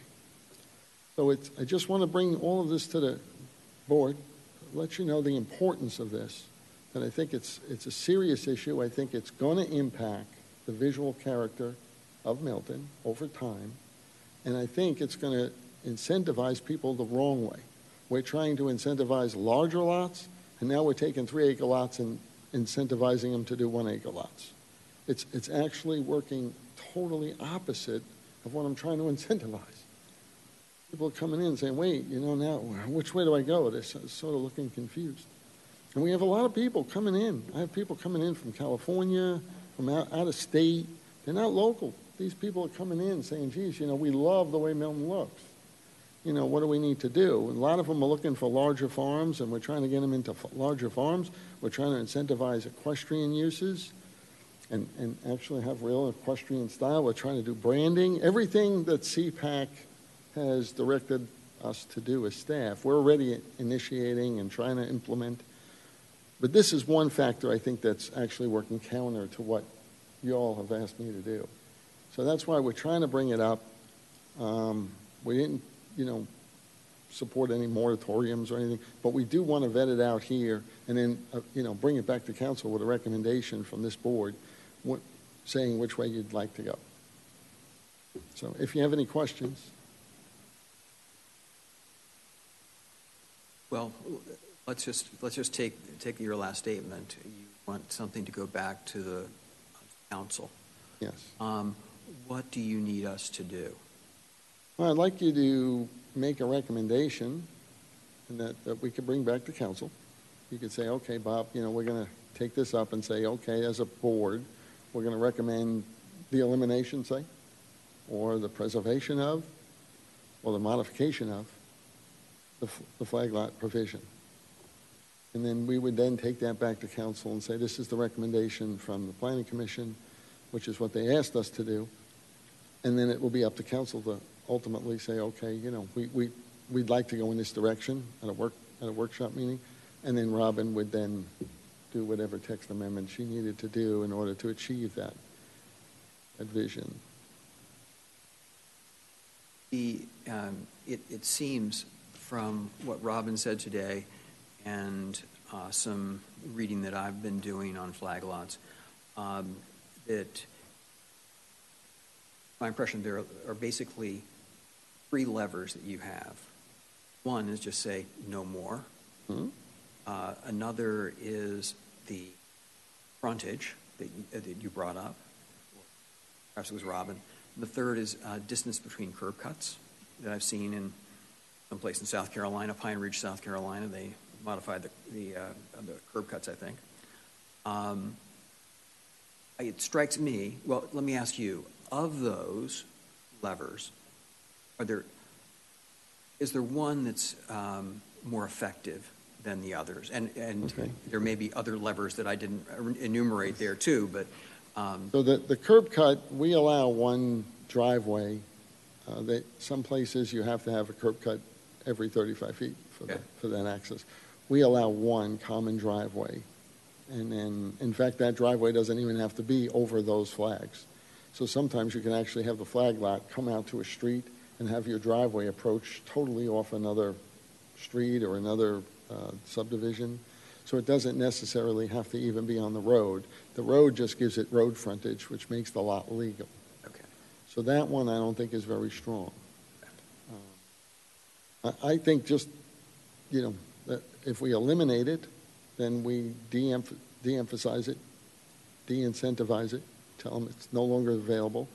It will preserve those lots because the people can no longer, if you have frontage and you meet all the AG1, regular AG1 guidelines, you can do it. So if you have a lot that's 600 feet wide and you want to have 3 lots, you can subdivide it, right? Because it's 100 foot a lot. So you could just say, okay, Bob, I'm going to have 100 or 200, 200, and 200, or whatever you want to do. You could still do that.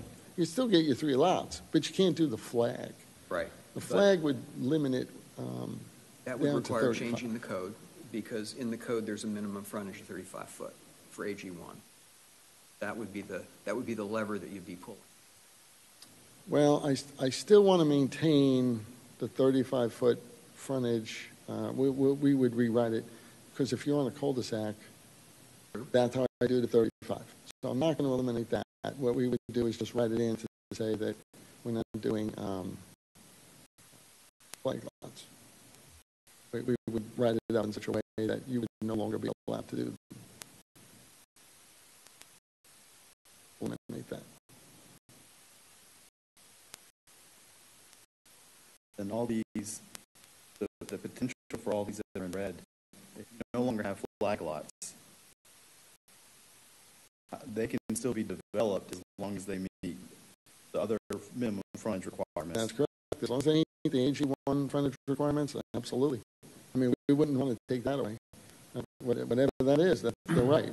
So if they have, the correct road frontage and the correct gross square footage for the lot, which is minimum an acre in our case, you'd be able to subdivide it. And a lot of people do. A lot of people come in and say, Bob, we'll just make these. I go, okay. Even those, we're trying to save those, but we couldn't stop them. I mean, people want to do them. We say that they're okay. But they've got to have the minimum 100 feet frontage. Right. And the flag is obviously 35. Right. This is taking somebody's lot who really doesn't and have a lot of frontage, say they have 100 frontage, so they made a lot out of it, but it's 4 acres, 3 acres. Then they can say, look, you know what, if it's 3 acres, I can make 3 lots out of it now. With the They can elimination cut of it that you wouldn't be able 35, to do 35. you should do 35, 35, 35. Then you can do it that way, yeah. Then this eliminates way you would preserve that 3 or 4 acre lot, which is what we're trying to do. We're trying to create and incentivize these 3 acre lots, right? We pick 3 acres as the size, because at 10 would have been, then it really would have said, geez, you know, it's not really applicable to these smaller ones. But we're trying to preserve them, so why would we then preserve the 3s and incentivize them, in fact, really incentivize them, and then turn around and say to somebody, all right, you happen to have a 3, now I'm going to give you more incentive to just go 1, 1, 1, and subdivide that. It's almost like counterproductive of what we're trying to achieve from CPAC, I think. So that's why I'm bringing it back to you. I wanted to come tonight because it's important for you all to hear. Tomorrow night we'll be at CPAC again, and we'll be talking about, zonings and land use and all of these items. But I think it's really important because this is one element that I think really would have a big impact overall, and it would demonstrate that we're really incentivizing, because otherwise people look at me and go, Bob, but you're asking me to do 3s, but yet I do flags and do 1s. I mean, it's sort of, and if somebody has a big flag and say they have 12 acres, they say, okay, we're going to do 3 4-acre lots. Well, then you just have the large lot provision, and I let you do exactly that. You don't have to make all these little flags. You just go right in. I mean, that was the whole energy behind the large lot, so that we would do it. So if you have 6 and you want to do 2 3s, you can do exactly this. You don't have to do a flag lot anymore. The flag lot's only applying for people who have smaller lots, the 3-acre lots, and they want to get 3 houses on 3 acres, but they don't have road frontage. So now I'm stacking houses deep instead of on front. Still a little confused. Okay. The HE1, it says the minimum lot frontage should be 35 foot, and you said you would eliminate that because of cul-de-sac. I said we'll rewrite it to make sure that we can take it out. But on cul-de-sac lots, when you're doing an AG1 subdivision, I still want to maintain that provision for that, because otherwise you lose the houses that are pie shape. Right. On the cul-de-sac. I think that I wouldn't want. I don't think it's the intent to do that. The intent is to remove the flag lot provision. That actually says you're allowed to do flag lots under a minor plot. That's what we would incentivize the larger lots?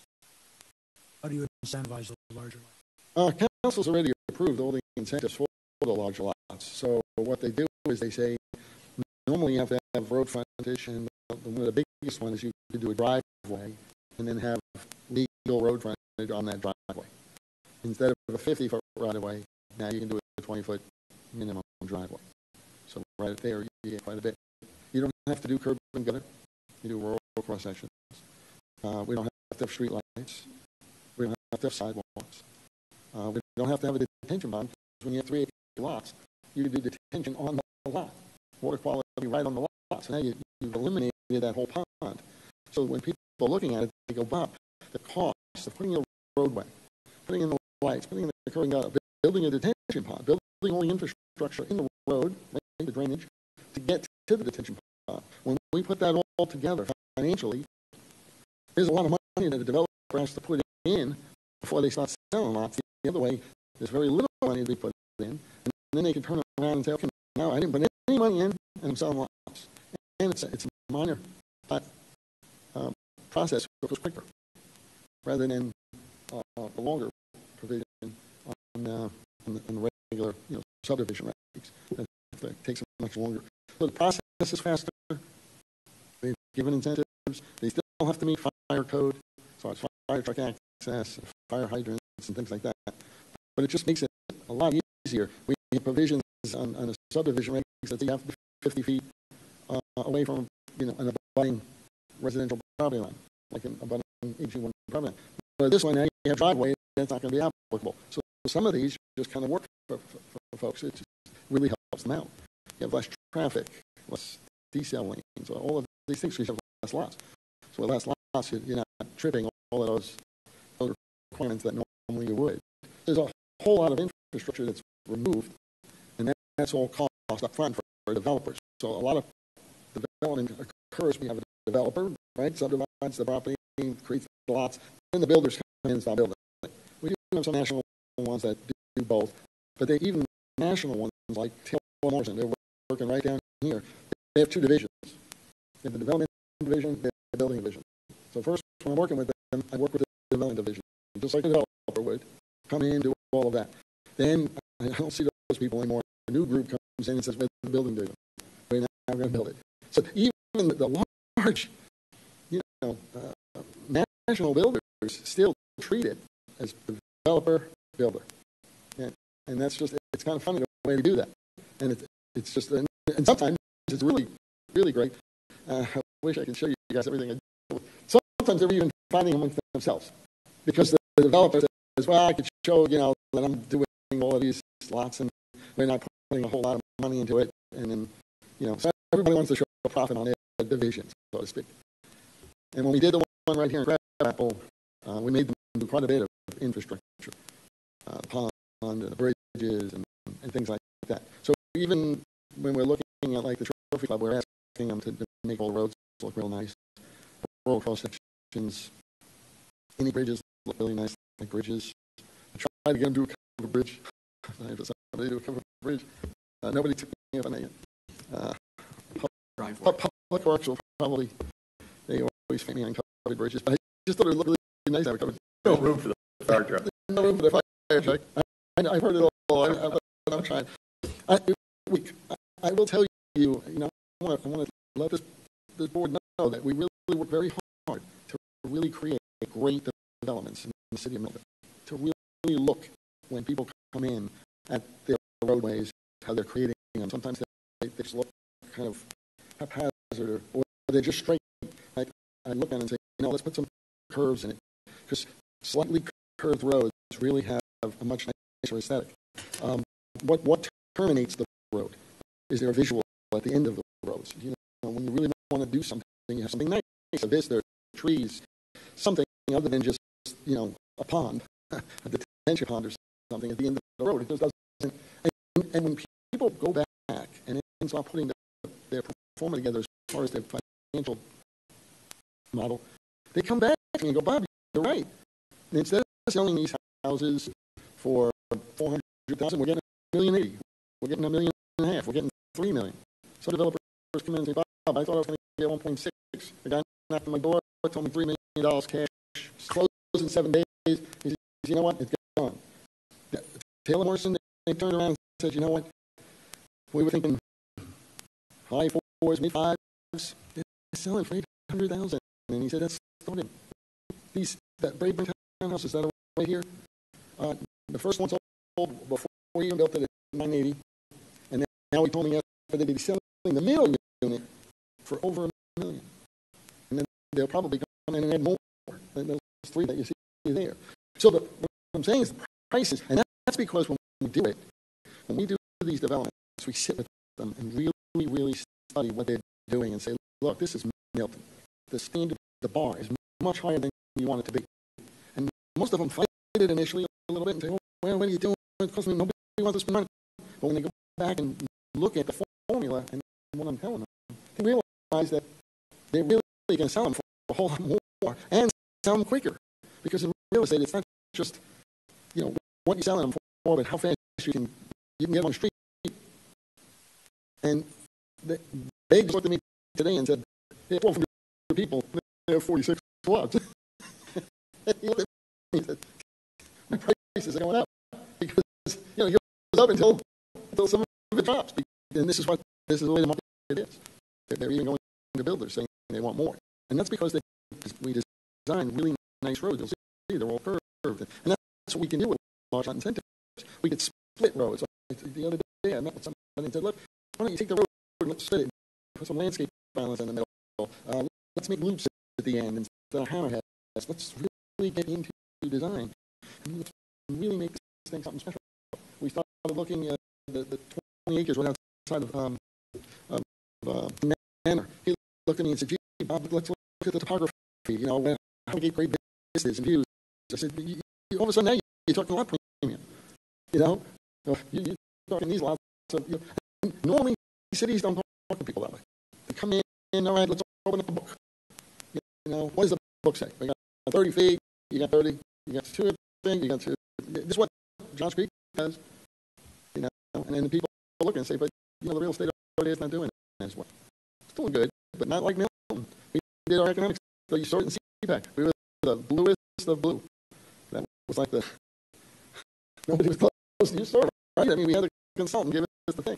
And the reason we've been doing that is because for the last 10, 12 years, we've been developing Milton.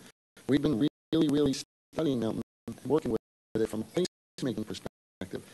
What are we going to look at? What is the vision of Milton 20 years? This is what we're doing in CPAC. Looking 20 years ahead. And now it's time to look at things even more carefully in CPAC. And I really like your input. Every time we go there and you all give me input, you might think we're just sitting here. I'm back in the back room leaving the meetings saying, okay, this is where they want me to be. We need to do it. We have their support. Let's do more. And when I talk to people, I go, listen, man, I just got out of a CPAC meeting last week, and the whole board is really pushing for this. Looking at one developer now, I'm like, look, I want a visitor center. We don't have a visitor center. Somebody mentioned the museum. I look at other people and say, listen, any interest in the museum? Listen, just in case, right? Somebody's going to stand up and say, hey, all right, I'll do it. I'll do a visitor center. I already got somebody saying they'll do a visitor center for them. No, that's kind of a nice little thing. We talked about amphitheaters, right? Everybody said we need more visual arts, performing arts. We need more amphitheaters. So I look at the developer and say, listen, the code says you have to have open space. Why aren't we creating more of these kind of open spaces? Live, work, play. We're working with developers now in Deerfield. We've amassed 30 acres and working with them. Hopefully it works. Maybe it doesn't, but we're truly doing a work with play in exact conformance with what CPAC had told me that they're looking for in that zone. So we are really following through and implementing everything that you all are telling me you want as a vision. For tonight, I will tell you that flag lots is something we should take very seriously. We should look at it, and we should eliminate or de-emphasize it to the point where nobody really wants to use it. That's what I mean. Probably preaching to the choir here. I know. I think, as members of CPAC, we heard your remarks meetings ago, I guess it was. I was drastically in support of the notion of looking at flag lots and seeing what we can do to serve the character of Milton as a player. So I'm sort of reaching out to trying to determine what the next step is. And as I see it from your remarks, I'd like to go back and craft a ordinance, I suppose, that would be presented to us at some point in the near future for us. Yes. And then take that to council. But I would just want to make sure that we craft it and doing it. So if there was some discussion that says, yes, Bob, we would like to eliminate flag lots, then we will sit down, Robert and I, and we will go through and craft that language. Yeah, do we vote on that? I think it would probably help. Some sort of guidance, right? Yes. If you want an official act of this council to ask staff to present something to you, yes, it should be in the form of a motion. Yeah.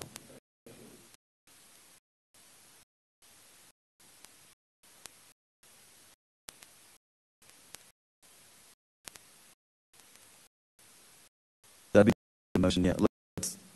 We'll go in order, I guess, just to make sure nobody else has any questions for Bob. Thank you so much, Bob. Open the floor up for any discussion or motion. Make a motion that planning commission recommend flag lots. Would that be asking staff to present an ordinance amendment to accomplish that, to accomplish eliminating flag lots? Is that the goal? The next step would be for staff to craft something, right, and bring it to you, which you would then recommend to the council approval. I'll reiterate the motion. That the motion is that you recommend staff craft an ordinance that would actually eliminate flag lots for the city of Milton. That's the motion on the floor. Anybody? We got a second. Any discussion? Yeah, Bob, can you say that there's very little requests for family members to have a cutout? That's the only thing that kind of bugs me. Is if I've been in Milton for many years and I've got kids, I want to give them the land as well as giving them a place to put the house, not just have them stick their house on my lot type of deal. Is there a way to protect that and what you're asking for? Bob, you might just come up.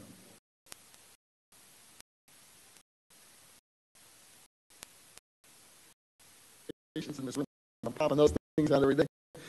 It's a little difficult.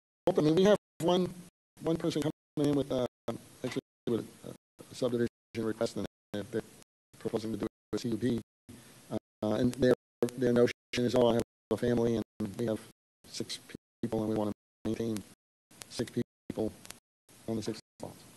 But there's no way to really guarantee that they're going to be there forever and use it.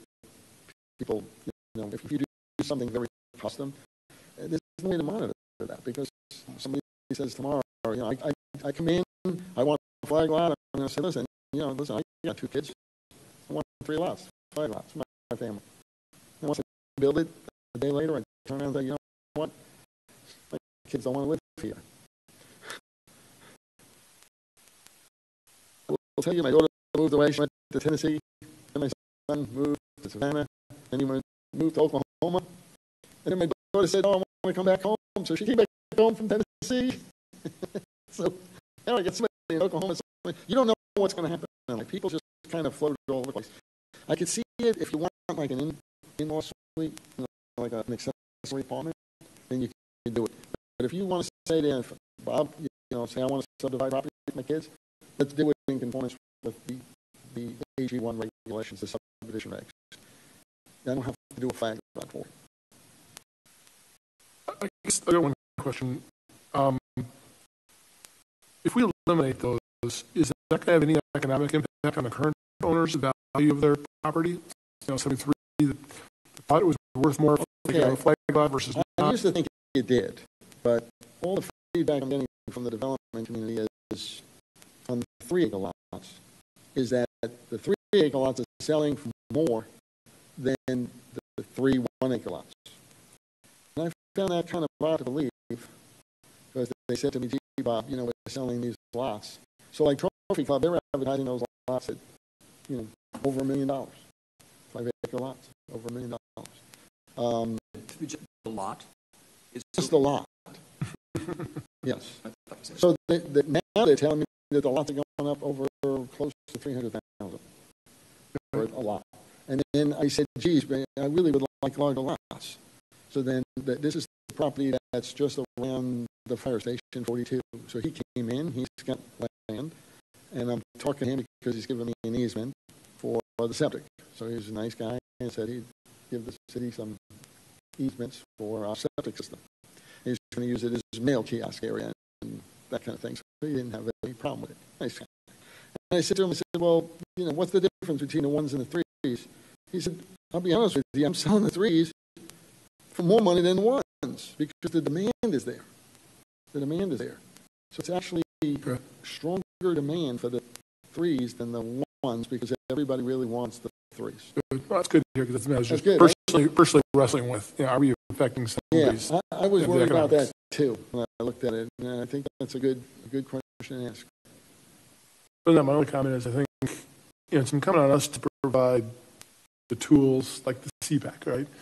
The tools to get where we want to be as Milton. I think we all have the same vision and all of this together, and I think it's incumbent on us to provide those tools for them. So I support this 100%. Anybody else have any other questions, discussion for the motion on the floor? Okay, hearing none, I'm going to go ahead and take a vote on the motion. All those in favor say aye. Aye. Anybody opposed? Okay. Motion passes. Thanks again, Bob, for coming. Yeah. And any other items you got, Robin? Like I said, just be prepared next week. Next month, we'll have a pretty beefy agenda. So. Okay. All right. Do I hear a motion? Adjourn. All right. Motion to adjourn. A second. Second. Second by Mr. Gilbert. All those in favor say aye. Aye. Anybody opposed? All right. Motion adjourned. Thank you all.